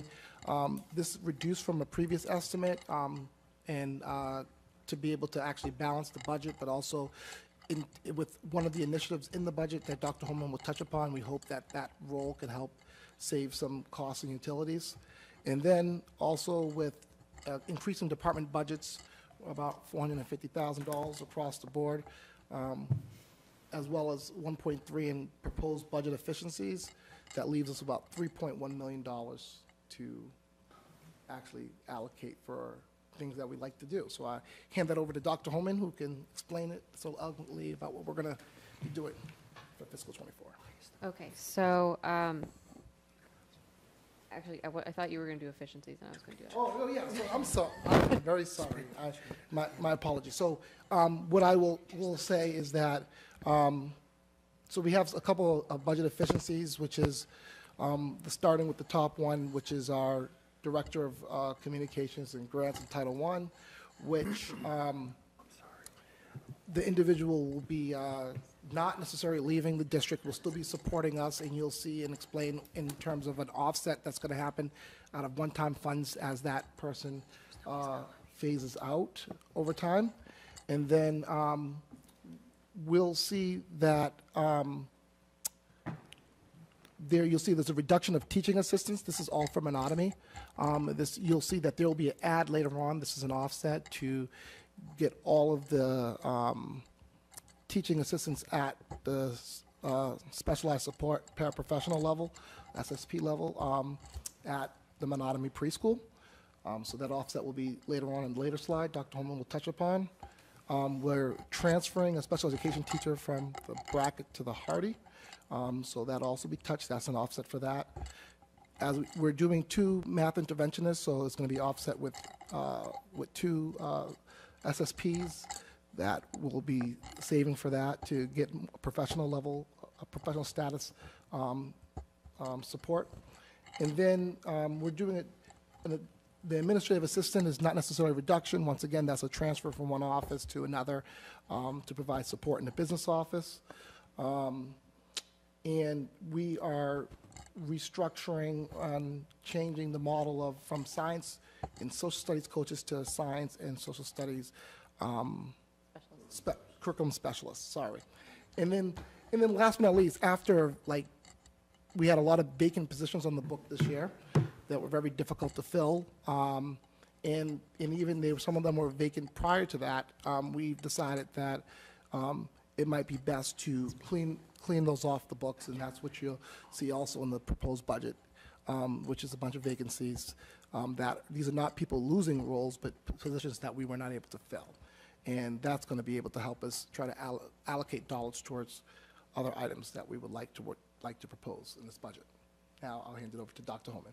Okay. So I'm going to start with proposed additions to support the high school. This includes core area teachers in math, history, and world language at various levels of FTE. Some of this is bringing people who are in current part-time positions up to full-time positions to support additional sections. There are also some shared positions between, for example, art and computer science to expand interdisciplinary learning, some of which you heard about when we had the high school program of studies here recently. We have additional teachers as well to support some of the elective areas, such as in wellness and facts, in class areas that are frequently oversubscribed when students fill out their course selections. And this should help us also reduce the number of students who have free blocks, free periods in their schedule because they couldn't get into whatever elective might have been offered during that time. We also need additional reading support at the high school. We have more students who are coming to the high school with reading services necessary. And we would like to add a theater manager to help us support the beautiful performing arts space that is built into the new high school. We imagine that this theater manager could actually help us with all of the performing arts spaces. There's a recording studio, there are various technologies available throughout the performing arts area, and there's also the beautiful new discourse lab, all of which contain AV equipment that require specialized knowledge to be able to use. And so that's why that is on the proposed ads. There are also spaces like the Smart Lab and School Cafe that will be part of the new programming that require some level of staffing. We'd like to go slow with this, and so we're adding 0.5s in each of those areas. It could potentially be shared in hopes that we can eventually fully staff these spaces with SSP sorts of roles who would work directly with students to make sure that services are provided in the Smart Lab and in the School Cafe. At the middle school level, we have increased enrollments in of English learners at the middle school level, particularly at OMS, requiring an additional FTE there. We have growing enrollments, and we have expanded the core area teachers with additional LCs over the past couple of years, but we haven't done the same for some of the other classes that sort of surround the core LCs. So we need additional FTEs sure that the class sizes are manageable in the specialty areas at Ottoson Middle School. And as mentioned before, we are adding a special education team chair at Gibbs, and there was an additional efficiency that I'm not sure was in the list that you added, but we have a 0.5 clerical role at Gibbs that we haven't been able to fill, that we'd like to repurpose towards this transitional specialist for the Gibbs, which would help coordinate activities coming into and going out of the Gibbs, and making sure that we have a smooth transition through that only school that has only a single year of students in that space. So they're kind of in constant transition mode, and this role would replace the 0.5 clerical in order to help make sure that that is a really smooth transition. We're imagining that person would work closely with the Welcome Center to support orientations and other transition activities at the middle grade levels. For preschool and elementary proposed additions, we are, you saw the offset of the special education SLC teacher at Brackett. That program is moving to Hardy and will need to be fully staffed with 2 classroom teachers this year. An additional ELL teacher at Pierce to support growing enrollments there, and as well as a special education liaison at Pierce to make sure that they have an appropriate ratio of special education teachers at that building. The additional math interventionists, which again is just a transition from a non-professionally licensed role into a full math interventionist licensed teacher role. Instrumental music teachers to support the growth in instrumental music across our system because of the reduction in fees. An additional elementary school librarian to continue the work that we're trying to do to build out that programming. And an adjustment to create specialized support paraprofessionals at Menominee Preschool where there were previously TAs. That's the offset that was earlier in the efficiencies.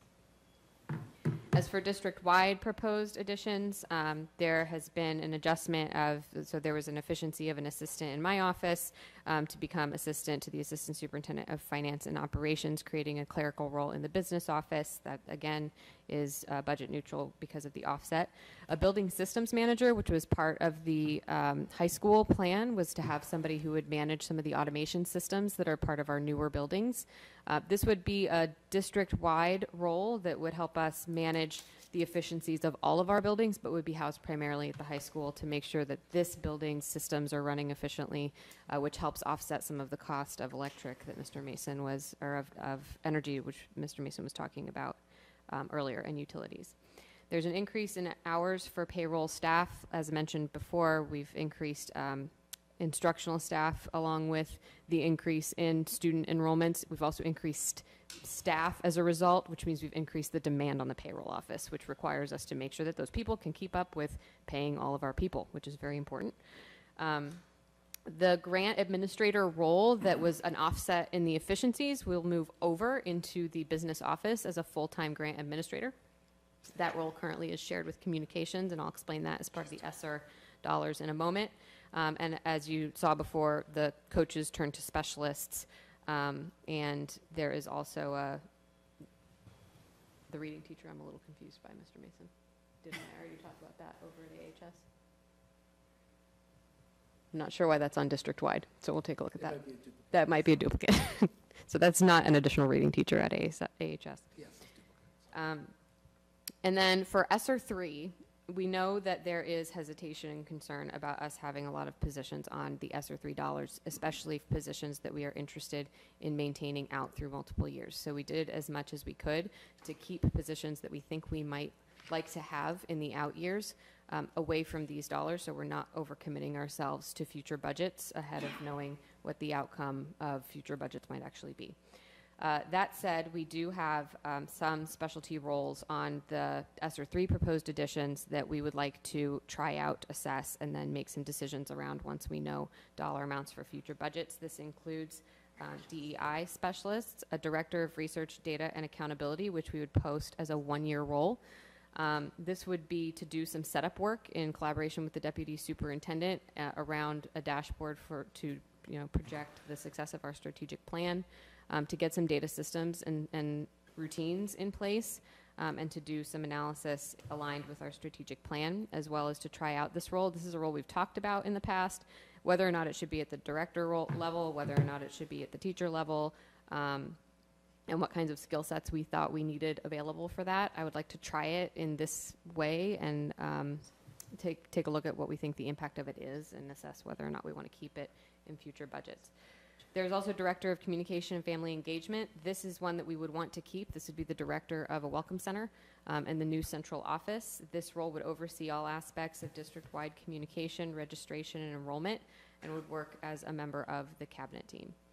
We've also included a counseling director for Arlington High School. It would be specific to counseling and to overseeing counseling, as well as coordination of 504s across the district, which at the moment don't have a lot of consistency in terms of how they tend to be implemented and carried forward across multiple years. This person would, because high school counseling is a very different thing from counseling and social work at some of the lower levels, would be responsible for helping also with the coordination of the high school schedule, which currently falls on one of the few administrators in the building. And it's usually that the schedule falls in a counseling department, but the way the counseling department's currently structured, it doesn't. It falls on a single high school administrator. And so the goal is to move some of that responsibility back into the counseling office in order to open up space for those administrators to do teaching and learning work and help with supervisory loads that right now are pretty heavy also on our directors. There is a communication specialist. This is a role that we are not sure would continue in the system, but it would be to help us clean up some of the aspects of the new website that need to be reorganized, to help build some systems around communications and some expectations around communications that we could share out with all of our administrators in the district, linked to some of the goals of our strategic plans, as well as an expansion of instructional leadership team stipends, which we have done a lot with this year, and teachers on the ILT told us this is a lot of work. We think we should be paid more for it. So we would like to pay them more for it and try to get that into future budgets as we are able. And the other one-time spending on ESSER 3, I would have to defer to Mr. Mason on. I am not sure what the plan is for some of the one-time spending at the moment. Some of the one-time spending include also indirect charges that will be tied to the personnel related to this grant, and any ideas of any other instructional support that might be needed through the district, whether it's equipment or technology purchases. And curriculum purchases. Those dollars could allow us to get slightly ahead, though Dr. McNeil has reminded us that it is important that we make sure whatever we purchase is newest edition, so we would probably prioritize purchasing 4th and 5th grade materials for the new literacy curriculum over getting ahead on grades 2 and 3, because it's possible that they would roll out updated resources in the next couple of years, so we wouldn't want to be too far out in front of that. All right, and our remaining steps are that we will have a school committee meeting in March for a public hearing at the beginning of March, and then mid-March for a tentative date for a vote on the superintendent's proposed budget. We would visit the finance committee in March and town meeting in April. We'll take any questions that you have. Thank you. Questions, comments? Mr. Hayner? Just a minor one. Back on the elementary proposed additions. Instrumental music teacher, 1.2. I assumed you based it on a $70,000 for 1.0. Shouldn't that be a little bit more?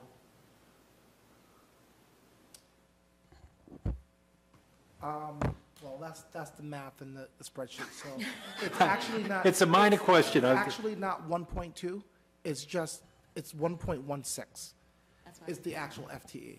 So that was calculated based I should have on- known you had the answer. Yeah. Thank you. That's the exact number. 1.16. Correct. Mr. Cardin? So looking at the budget efficiencies from vacancies, there's 4 or 5 specialized support paraprofessionals that look like they support SLCs. Are we able to operate the SLCs without those people?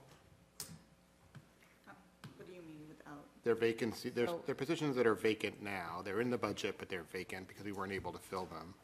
We've been using them contracted providers, so.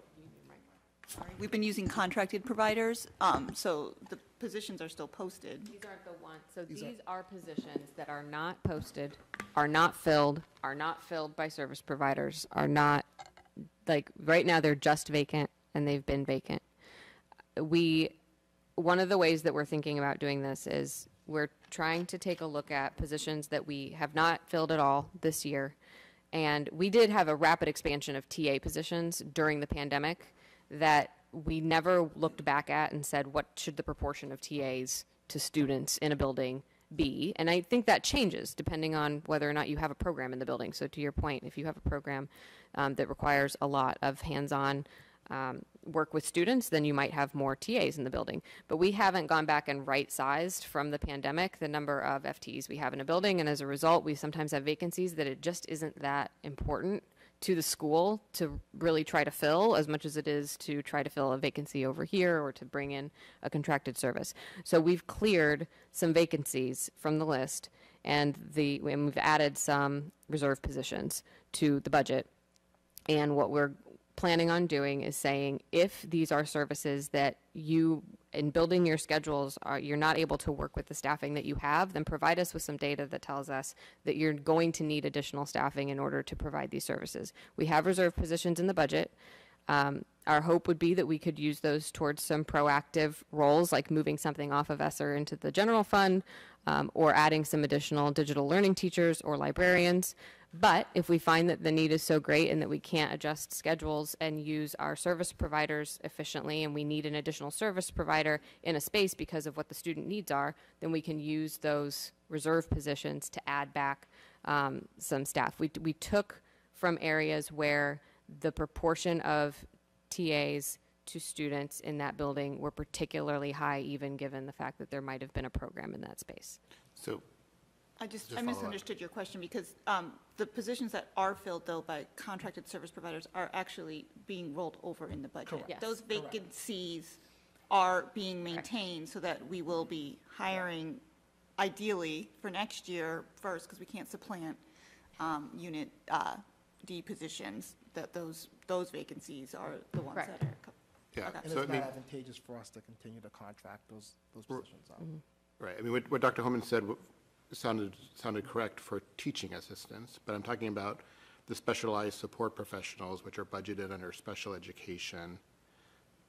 And it sounds like they're not positions that we couldn't fill, but they're legacy positions that were in the budget mistakenly or for some reason, right? Without getting too. I think I'd like more detail on it. Yeah. I think without getting too nuanced, operationally, leaders do make changes in their buildings, and instead of the roles being changed in compensation, a staff member held SSP level pay, even though they may have not been in that same role anymore, because they were shifted around, and those roles have been carried in the budget, and so now this is to correct that.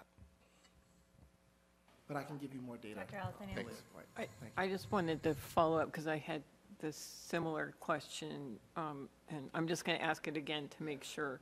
So my concern is when I look at the efficiencies, I see 3 SLPs for Stratton for special education being eliminated. And there aren't that many paras in that building. So I'm just concerned whether our students have the support that they need and whether we're vanishing something that they need. But it sounds like Ms. Elmer was saying that it's being staffed by contracted. So there's certain positions, I misunderstood his question. I thought he was asking about the ones that have been vacant this year that we have been staffing with contracted providers. No, I'm talking about. Yep, okay. I know. I now realize what you're talking Okay, about, so I was right. responding to it, Okay. what I thought was a different question. Okay, well, then I asked my question if it's not addressed by your thing. So I'm concerned that it seems like a lot. I mean, I'm concerned about the other SLPs in other schools too, but 3 of them from a school that only has 14 to start with seems like a lot. And especially since they're not all in the SLCs. I mean, under the Stratton heading, it says for paras that there's, oops, I'm wrong, there's 16.8 in FY23, and then we're getting rid of, I'm confused whether it's 4 or 5 because there's different numbers in different places, of paras. 2 of them are TAs, 3 of them are SLPs. SSPs, sorry, SSPs. But it just feels like a lot for the program, and I just don't understand, and I'm concerned. So, sorry, I was not trying to interrupt Mr. Cardin. I had kind of the same question. If I could just respond. I'd like to further investigate for you to give you some reassurance, but I'm sure that these positions have been vacant for over a year, and they've been operating. But secondly, is that not every position that's an SSP actually is funded under the particular school's budget. So there are district-wide accounts that you would have to dive deep into the budget, which I'd like to give a chance to do, because they're not necessarily nested under that. They may be under a 81. I'm going to be specific. Okay, so they have, Yeah. there may be places, Yes. other people in there that aren't Correct. showing up in that little box. Okay, that's fine, but I still feel like 3 out of what can't be a huge number is a lot. It's actually 5. Well, no, it's For that 2 one TAs and 3, yeah, it's 2 TAs and 3 SLPs. SSPs, sorry, I'm sorry, I don't know why I keep saying SSP. So. I do also just want to add that SSPs serve multiple purposes. So you may have a one-to-one that was with a student who then moves on to Gibbs. We are trying to get better at making sure the position goes with the student. But as Michael was saying, sometimes those positions stay in the building. Gibbs hires a new one-to-one for that student, and that's where some excess may come from. So when Michael gathers more detail, we can tell you about exactly those positions that are listed. Okay. We've also had a decrease of the number of students in the SLC. We peaked at about 33, I believe, 2 years ago. We're around 24 or 25 right now. So the question to a position has remained vacant this year. Like, there's also fewer students in that program, so they may not have needed as many staff. But I think it would be helpful to get more detail, especially from Dr. Hannah. And then the other follow-up was just, I understand that they've been functioning, but that doesn't mean they've been functioning optimally, right? And that's, my concern is if we're getting rid of the money that would pay for the person, then we can't hire the person if we find one, so. Well, and to the point Ms. Elmer made, in those places where that functionality is significantly impacted by the fact that there's not somebody there, that's where we've gone to an agency, because we simply, we know that that need is there, it's evident to us. And these are positions that have been vacant for significantly longer than that, which makes us question whether the need is there. But like I said, we have the reserve positions, at least in part because we want to make sure we have a little bit of room to add. And the vacant positions, note, for an SSP would be, 2 of them within 1 of those vacant positions, the capacity to add. So that gives us a little bit more flexibility to assess once schedules are built and once we've tried to place students strategically, whether or not we actually will have need for additional support because we're not meeting students' services in any of those classrooms. If I can add one more thing, I just also would imagine that besides reserves, is that over the summer, if we do we're going to do that analysis of the turnovers, right? And so I'd imagine that there are going to be positions that we still will have trouble filling, and that we will then be able to assess the need. If there are other, like, more important needs or higher level needs, such as an SSP, we will then can allocate those resources at that point in time as well. So I don't want to necessarily run the same level of excess that we ran this year. Yeah. And so that's also part of the consideration here. Okay, thanks. Mr. Thielman. Thanks very much. I just, the ESSER funds, the elementary, secondary school emergency relief funds, they expire, that goes through June 30. September. Of 24. September 30th, 2024. 2024. Okay, and then, okay, so this $936,000 worth of positions, we're obviously hoping that there's enough revenue the following year to cover those positions with our, with non-ESSER funds. And do you?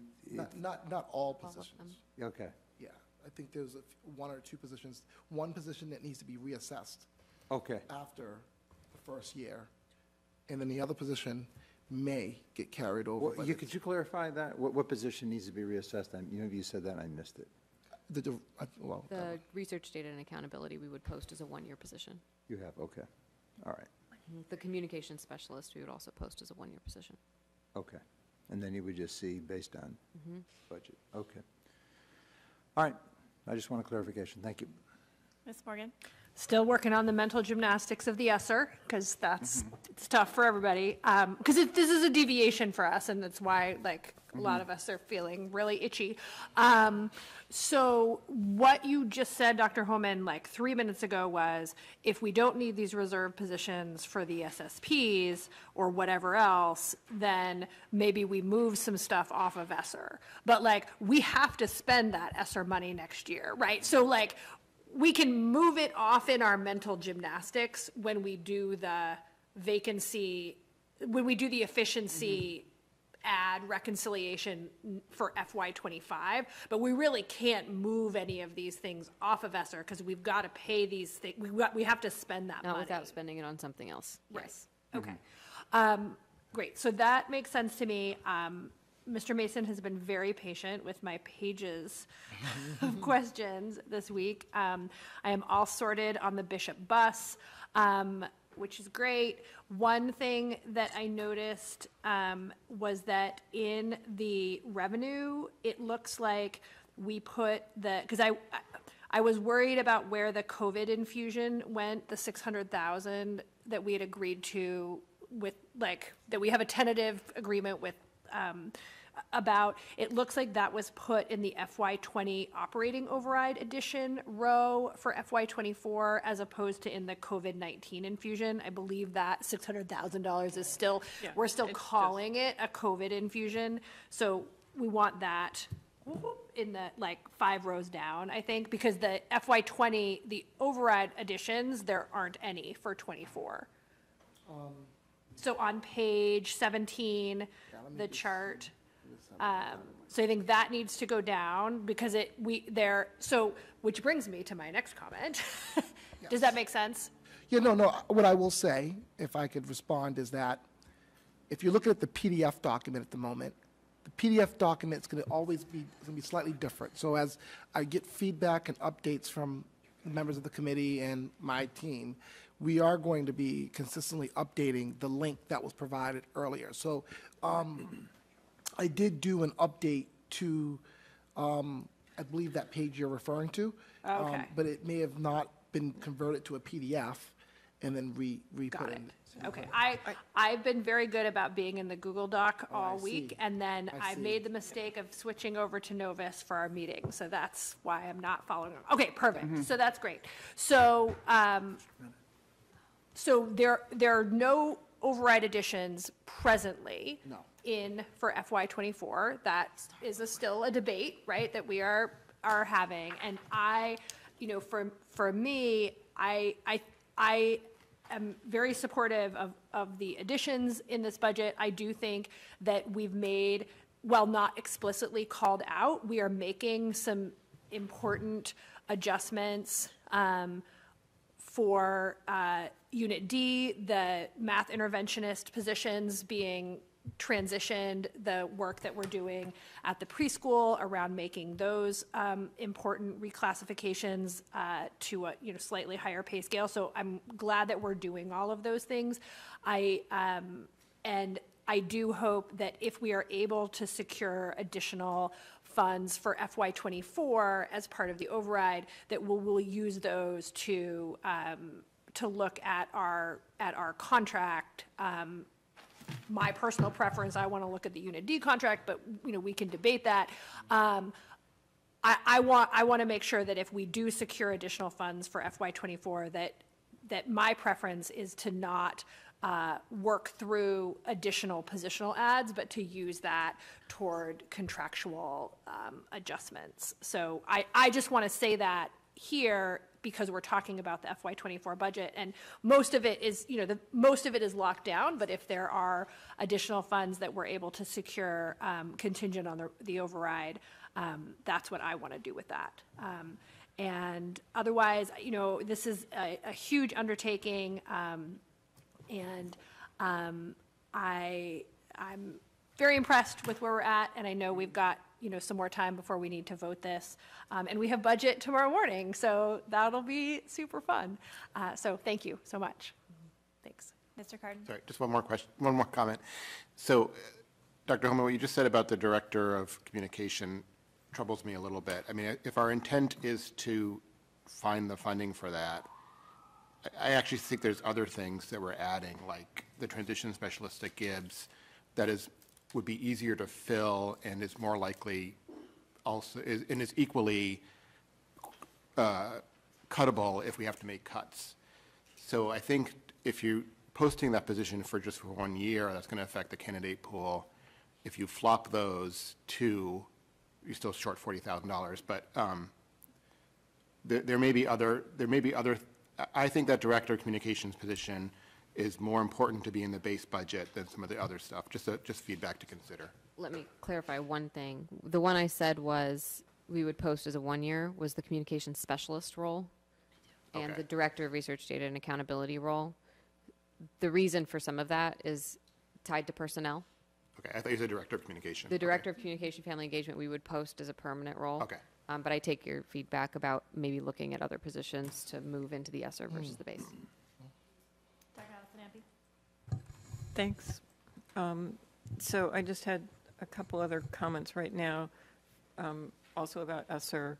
First, are we sure that the ESSER spending that we're anticipating meets the grant requirements? I mean, that we're checking all the boxes that it does what they want, okay. And that's another thing, as we move things around, we need to be sure that we're still doing. And second, for the positions that we're talking about funding for 1 year, I'd like to hear something at a future date about how we're evaluating the position success. How do we decide, is this worth doing, or what are we going to learn from this, and then go back and check that out at the end. Mr. Sigmund? Yeah, I just want to focus on the other unknown in here is the enrollment. Is that we did have that drop after the pandemic, and we did gain some back in two different ways. It appears from the state data that we had some kids who were redshirted in kindergarten in 2020 and came in 2021. But there's also just this permanent gap of 10, 20, 30 students, whatever, who disappeared at that point and haven't come back yet. But I'm tracking the entry year for kindergarten, because before 2020, we were declining a little. We went from 522 to 587, the peak, down to 524, and then boom, with the pandemic, it went to 453. Two subsequent years were 486. So I'm wondering if that thing is going to sort of stabilize and start to pop back up again. I mean, the McKibben projection on the graph seemed to be the really sharp one, in that when he did this, he brought in a whole bunch of real estate he brought in a whole bunch of real estate transactions in there. So having done some projections, when I was doing it, I was all doing it statistically and not with the depth that McKibben did. Yeah. So I'm wondering, given both the fact that the town is looking to be more inclusive in terms of its housing and development, as well as the possibility that number is going to kick up again. I hate seeing those low numbers in the projection in the graph, because I just don't think they're really that realistic. You know what I mean? Absolutely understand what you're saying. Once again, many factors, as you know, go into doing a projection. What I will say is that, our earlier years that you're referring to had births at as high as 600. Over 600, to upper 500s. And so now what we're looking at is low 400s to mid 400s in terms of birth data. And so, you bring up an interesting point that if there are any zoning changes or any particular change in terms of housing opportunities, yes, that it can see an uptick that these projections just won't provide. Yeah. But those are things that are hard to predict in general. The other thing that sort of worries me is, with the housing prices going up, is that younger families who are really young are less likely to be able to afford to come in, but will have a few more earning years and more incentive to relocate into a community where they like the school, so that there'd be an uptick between birth decay demographically. It's always a puzzle. I don't have the answers. I just want to play with those questions and think about strategically long range what we may be looking at, because we may hit nobody saw the increases that came after 2012. That was really a demographic shift in terms of young folks who were willing to raise children in smaller housing units. And so I think we're still a desirable community, and that I think there's still room for even that sort of development, plus new housing that might be coming in. Anybody else? All right. Thank you both very much for all of your work on this, and we'll discuss it more. Thank you for the monotony, Paris. Thank you. And actually, I'm going to just stop if Tamaki and Amy, if you would like to leave, you are welcome to move on. You're welcome to stay, but I don't want you to feel like you need to stay. All right. The second read on the school year 2023-2024 calendar. Dr. Holman, do you want to? So you have an update for the calendar. What we are hoping might be able to happen tonight, we had actually moved the timeline on giving you a first read of the proposed calendar up a couple of weeks, up a meeting, so that we could address some concerns that were coming in from the community and talk about some of the data that we had gotten back from our surveys. We're hoping, because we're still trying to nail down things like conference dates and which dates will be our all release for district-wide PD days. We don't have those in here yet. We have made some significant revisions based on some of the feedback that we received at the last meeting. So we're hoping that we can review and discuss, and then have another couple of weeks before we do a vote, because we know there will be some additions and changes. We can do that. I just wanted to, we could vote this so that families and teachers can know when the first day of school and the last day of school, and I believe all of the vacations and professional days are accurate now, and then you can bring us an updated calendar that we can revote when the early release days and the conferences are in there. Sure. I just want to confirm before we do that, the elementary will continue to have an early release every single Wednesday? Yes. Okay. So it's the secondary. It's the secondary all days that we haven't nailed down yet. Correct. Motion to approve a preliminary calendar? Confirming the starting date. Okay, yes, Well, okay. This preliminary calendar, which has the start date, the holidays. And the vacations, holidays, yeah. yeah. But that is a preliminary calendar because there are things to be filled in. Okay. We have a motion by Mr. Schlickman. Would someone like to second it? Second, so we're not doing two readings, we're just going to just approve Well, this. we This is saw the this, second reading. yeah. Yeah, this is the second This reading. is the second read. Right, So when we have those other pieces, we'll bring them back to the committee. I'm clear. We've done that in the past. Yes, we have. Okay. So we have a motion by Mr. Schlickman, seconded by Mr. Hayner to do a preliminary approval of this calendar discussion. Ms. Morgan? Yeah, so the plan for AHS, So right now, the plan for, I did follow up on this, and the plan for AHS is not to have, is to have departmentalized days where we move departments, and then the students on those days wouldn't have the class in the department that is moving, as opposed to having half days or having days off to facilitate the move. So there would not be half days or days off at AHS to facilitate the move, but there would be a day where the history department is moving, students do not have history class. okay. Does that make sense?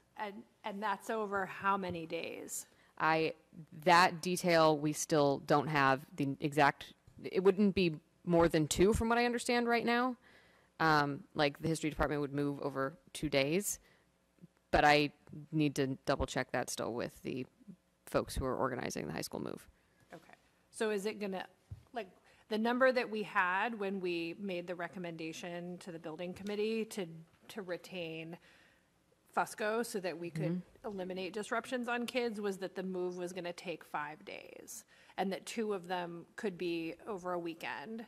So it's really was 3 school days. And then the question I had asked was about the 25th of September, which is Yom Kippur. And so is that like, so I guess what I guess you can bring us a plan, but are we now talking about having, like, if it's 2 days per department, then that, there's a lot of departments. Like, are we talking like 12 days of moving, like the 12 days of Christmas? Like, No. Okay. No. A few departments are moving. Oh, of course. Yeah, okay. So it's just history, English, foreign language. Yeah, and not even all of the English classes need to move, because some are already over in the new wing. Okay. It's the bulk of history and social studies and world language. It's not every department. And we would still be able to use some weekend time to facilitate the move. It's mostly and we will have teachers getting their rooms, not really fully unpacking a room, so they may not need a full day to prep their room, and then they would need a full day once they're in the new building to get their rooms prepared. So they would be 2 days in a department would be get your room prepared to be moved out of, and then get your room prepared once your stuff has been moved probably overnight into the space or over a weekend into the space to get your room set back up. Okay. So it would be helpful, I think, because it sounds like it has the capacity to have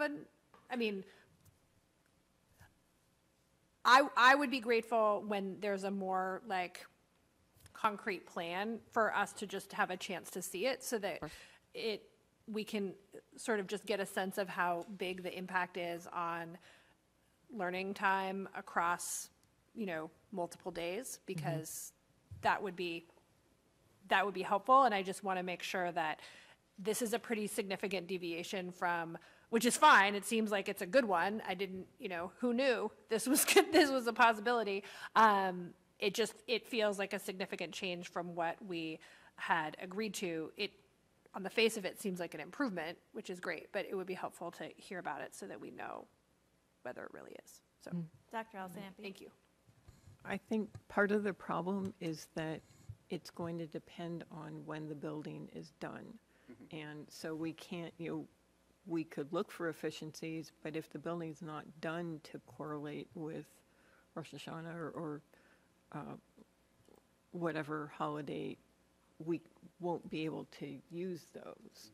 So it's something, we can have a plan, but the plan may change late because it turns out that it's not done. We heard at the building committee meeting on Tuesday that as of the start of January, they were 31 days behind schedule, but then at the end of January, they were only 19 days behind schedule. So they have the ability to make up time, but still those are, that's a lot of time to catch up.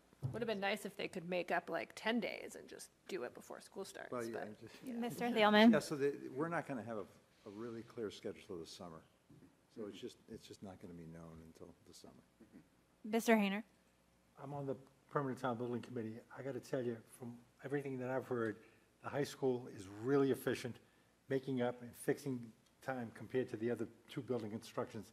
Granted, they're not dealing with kids, I'll give you that, but the town yard and the senior center. I think they're going to make up time and get very close. I do, based on their history, but we're not going to know that, and we can't make that promise until sometime in the summer. But they're going to get close to the 19th. Yeah, they'll get close. They'll get rid of those 19 Okay, days. so let's stay focused on approving this preliminary calendar. We can talk more about the moving days. Any other discussion on approving this preliminary calendar? Okay. We had a motion by Mr. Schlickman, seconded by Mr. Hayner. Those in favor? Yes. Opposed? Abstentions? That's unanimous. Winter's helped too, right? Yeah. So now we're gonna, we can take a possible vote for approval of the AHS Nordic ski team. I think everyone knows this, but Mr. Bowler at the beginning of each school year presents a list of teams that AHS will be competing in the MIAA for that year. So he can present the ski team, but since it's been a topic of discussion, we felt that it was important for the committee to acknowledge this team. And I want to confirm, Dr. Homan, that is Mr. Bowler's plan. Okay. All right. So would someone like to make a motion to approve the AHS Nordic ski team? So moved. Second. We have a motion by Mr. Thielman, seconded by Mr. Hayner. Any discussion? All those in favor? Aye. Yes. Opposed? Abstentions? That's unanimous. 600. 7. Oh, getting late. Okay. An update on the implementation of policy ECEV electric vehicles. Mr. Schlickman. Signs are up. Signs are up. This is sort of prod things along, and I know that the superintendent has requested the police chief to send the parking enforcement people over there as well. That's all. Anybody else? Thank you. Superintendent's update, Dr. Homan. Okay, hold on one moment.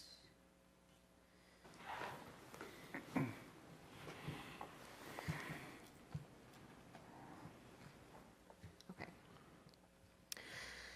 So I have a few sort of good news items to share with the school committee. We had an LGBTQIA plus task force, which is a task force of the Rainbow Commission that's been liaising with their wonderful liaison, Dr. McNeil, over the past about 2 years now. And they had a forum for families on January 22nd, which was one of the days that poor weather threatened to shut down our after-school activities. And despite the threat of slippery streets, we had 30-plus families attend that session and hear from a panel of students and teachers about the work that we're doing in Arlington Public Schools to support our LGBTQIA plus identifying students. And so that was a wonderful opportunity to hear about the experiences of students as well as some of the innovative work our teachers are doing. And there was some fantastic and a very rich discussion amongst the participants in that forum about some of what we are doing well and what we can continue to improve. We had the AEF Grants Showcase, the first in-person one, as I understand it, in about 3 years. On January 30th, there were a lot of really exceptional projects by some of our educators and partners in town, showing off some of the innovative work that's happening in the Arlington Public Schools. Pictured there is Ms. Pimpercar from earlier tonight, speaking as one of the keynote speakers at the showcase.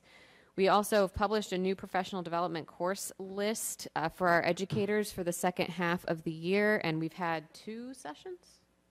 One session for the new under the new menu. And listed there are a few of the offerings that are some of our newer offerings being offered by both consultants and our own educators. Some very exciting ones. We still have our affinity groups running. Those were running last semester as well. We have a new program, Understanding the Arlington METCO program, another one, How Gender Expansive Youth Engage in Educational Experiences, as well as some sessions on reading instruction and early literacy, and so many more really cool opportunities for teachers. The feedback, Dr. McNeil lets me know every single time the feedback comes in that it is overwhelmingly positive. And we've gotten some really great feedback, too, from teachers on some little things that we can tweak to make this even better next year. So we're looking forward to continuing and expanding on this approach. We are about to enter strategic planning public comment phase, and I am going to be creating a video that's fairly straightforward. I hope nobody expects very many frills with this video. I'm mostly just going to talk through exactly what is in the plan as quickly as possible so that if people don't want to read lots of really long documents, they don't have to. And then we'll have a forum where families can submit some feedback, tell us what they really like in the plan and what sounds compelling and what they hope to see out of it, and if they think we've missed anything. We're also going to work sort of more long range with ACMi and some students who are part of the UView group at the high school to produce a little bit more of a promotional video that sort of explains the plan once it's approved so that we can share it out more broadly, so that we can sort of have something that talks about the key elements of the plan that are really exciting and actually have some students and teachers talking about what they think belonging is going to look like, what they get from the new vision statement, and what they're excited about in some of the new initiatives. We are going to enter into a public comment period next week once we have a chance to get the video out to community members, and then that will be updated with translation following our collaborations with students, because the translation piece in particular takes a long time to get turned around. We're going to try to do that as quickly as possible. We just returned, members of the central office team, as well as a building leader and a curriculum leader from the Deeper Learning Dozen convening at High Tech High. We visited high-tech schools from elementary through high school to learn about how deeper and project-based learning approaches have worked there, and also how the system itself has worked to create cohesion of professional learning opportunities, of additional planning and co-planning time for teachers. It is a public school it's within a public system, but it uses a lottery-based approach to assign students to it so that they can create a demographically representative group of students within the high-tech system. So it was really interesting to learn about a public system that has established coherence and deeper learning and project-based learning as part of their model, with a lot of really innovative work around how they do teacher professional development. So it was great to visit those schools and talk to those teachers and students about what that looks like for them, and to learn from that and think about what pieces we might want to bring back. We did a leadership reconvening tonight of all of the 120 plus people who were part of our August leadership workshop, including members of our school ILTs. Pictured right here is the 6th grade Gibbs chorus getting us kicked off this evening. That was impromptu. We weren't expecting to do it, but they had just finished rehearsing a song for the first time, and they came in and performed it for 120 people. Good for them. And they did beautifully. It was so much fun. So that was just to compare notes on how ILT work is doing, and to make sure that we have a chance to reconnect and remember some of the work we did last August so that we can prepare in the last half of the year to think about what a strong start to next year will look like. We just received an Afghan Refugee Support for Schools grant in the amount of $28,162. That's going to go towards supporting teachers and providing support staff, such as tutors, to our students who have been recently relocated into Arlington. We have several students who are refugees from Afghanistan, and so we're grateful for the opportunity for that grant from DESE, and that we have received some funds from it. I wanted to provide a little bit of an update on frigid cold and broken pipes, which we had over last weekend. It got exceptionally cold last weekend, as everybody knows. We flew out of San Diego and into a very, very, very cold Boston. And we did have some issues with broken pipes, particularly at Brackett, where a pipe burst and impacted the front office, main office area and lobby, the music room, which is right off of the lobby, and a room that's used for intervention and coaching, which is right off of the main office. So luckily, no core classrooms were impacted by this. We are working on figuring out what the repairs process is going to look like. We did need to rip some of the walls apart a little bit, so it's looking a little bit like we have some work to do in there right now, but the whole Brackett team has been exceptionally gracious, and we had a huge crew of facilities, maintenance, custodians, principals donating their time from other schools there over the weekend, helping with the cleanup, and we're really grateful for all of the help that they provided over the weekend. And because of that, we were able to open on Monday, which was really great news. We also had a couple of pipes that froze in other places, but we were able to slowly warm them up, and so they didn't result in a burst pipe, which was great news. I also wanted to provide an update on communication that was recently sent out by some district administrators following the tragic death of Tyree Nichols. And that communication came out last Monday, and there was some verbiage in it that was objectionable to members of our community. And I just wanted to acknowledge that we're doing work with the Arlington Police Department. I've been in close collaboration with Chief Flaherty, as has Margaret Cradle-Thomas, our Director of DEI, and we're planning on engaging in a conversation with them next week about some of the impact of some of that messaging, which was intended to talk about the impact of institutional racism on all of our institutions, not only on policing institutions, but that's true of a lot of our institutions. It failed to acknowledge in that messaging the work that a lot of our institutions, including the APD, have been doing to dismantle institutionalized racism. So we acknowledge that some of the words that we used and the way they were put together had a pretty negative impact on some members of our community. We want to hear what that impact was. We also want to talk about how we move forward in a shared dialogue, and we're committed to making sure that that dialogue happens. We're very grateful for our partners across town in all departments, and I wanted to make sure everybody knew we were working closely with them to learn from our experiences. When we talk about things like race and violence, we're sure to sometimes say things in an unfortunate way, and we will learn from those instances and grow from them. And finally, enrollments are in your materials, and I am happy to take any questions that you have. Thank you. Okay, thank you, Dr. Homan. Consent agenda. All items listed with an asterisk are considered to be routine and will be enacted by one motion. There will be no separate discussion of these items unless a member of the committee so requests, in which event the item will be considered in its normal sequence. Warrant number 23165, dated January 24th, 2023, in the amount of $741,638.58. Warrant number 23174, dated February 7th, 2023, in the amount of $655,493.45. Meeting minutes, January 12th, 2023. Meeting minutes, January 26th, 2023. Move to approve as presented. Second. We have a motion by Mr. Hayner, seconded by Mr. Schlickman. All those in favor? Aye. Opposed? And I'm going to abstain. I know. All right, subcommittee liaison reports and announcements. Budget, Dr. Allison Amby. Budget will meet tomorrow to discuss the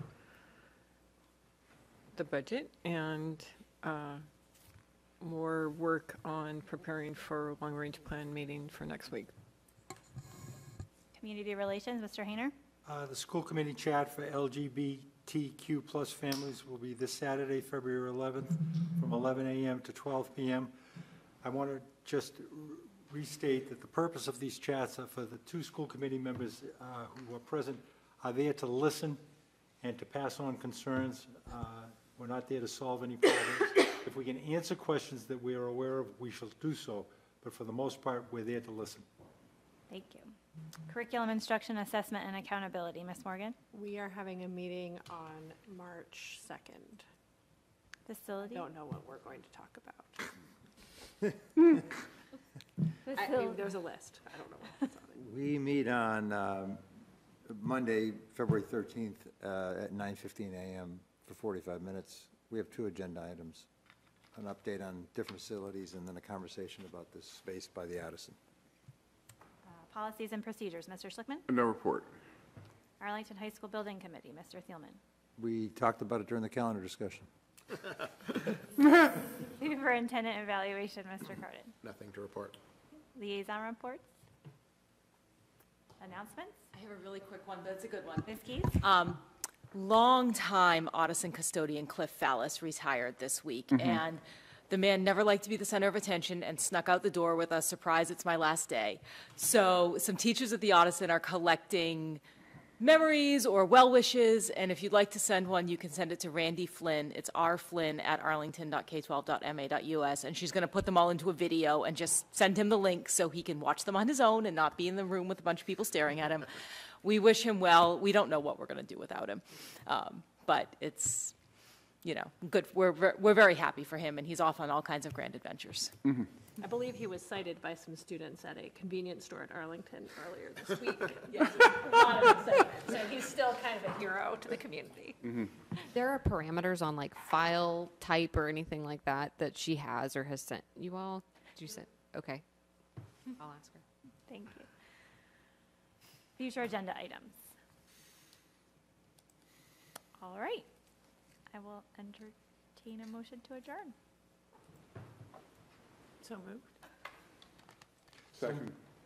Motion by Dr. Allison Amby, seconded by Mr. Schlickman. All those in favor? Aye. Opposed? Abstentions? Motion passes. This meeting is adjourned. Thank you. Thank you.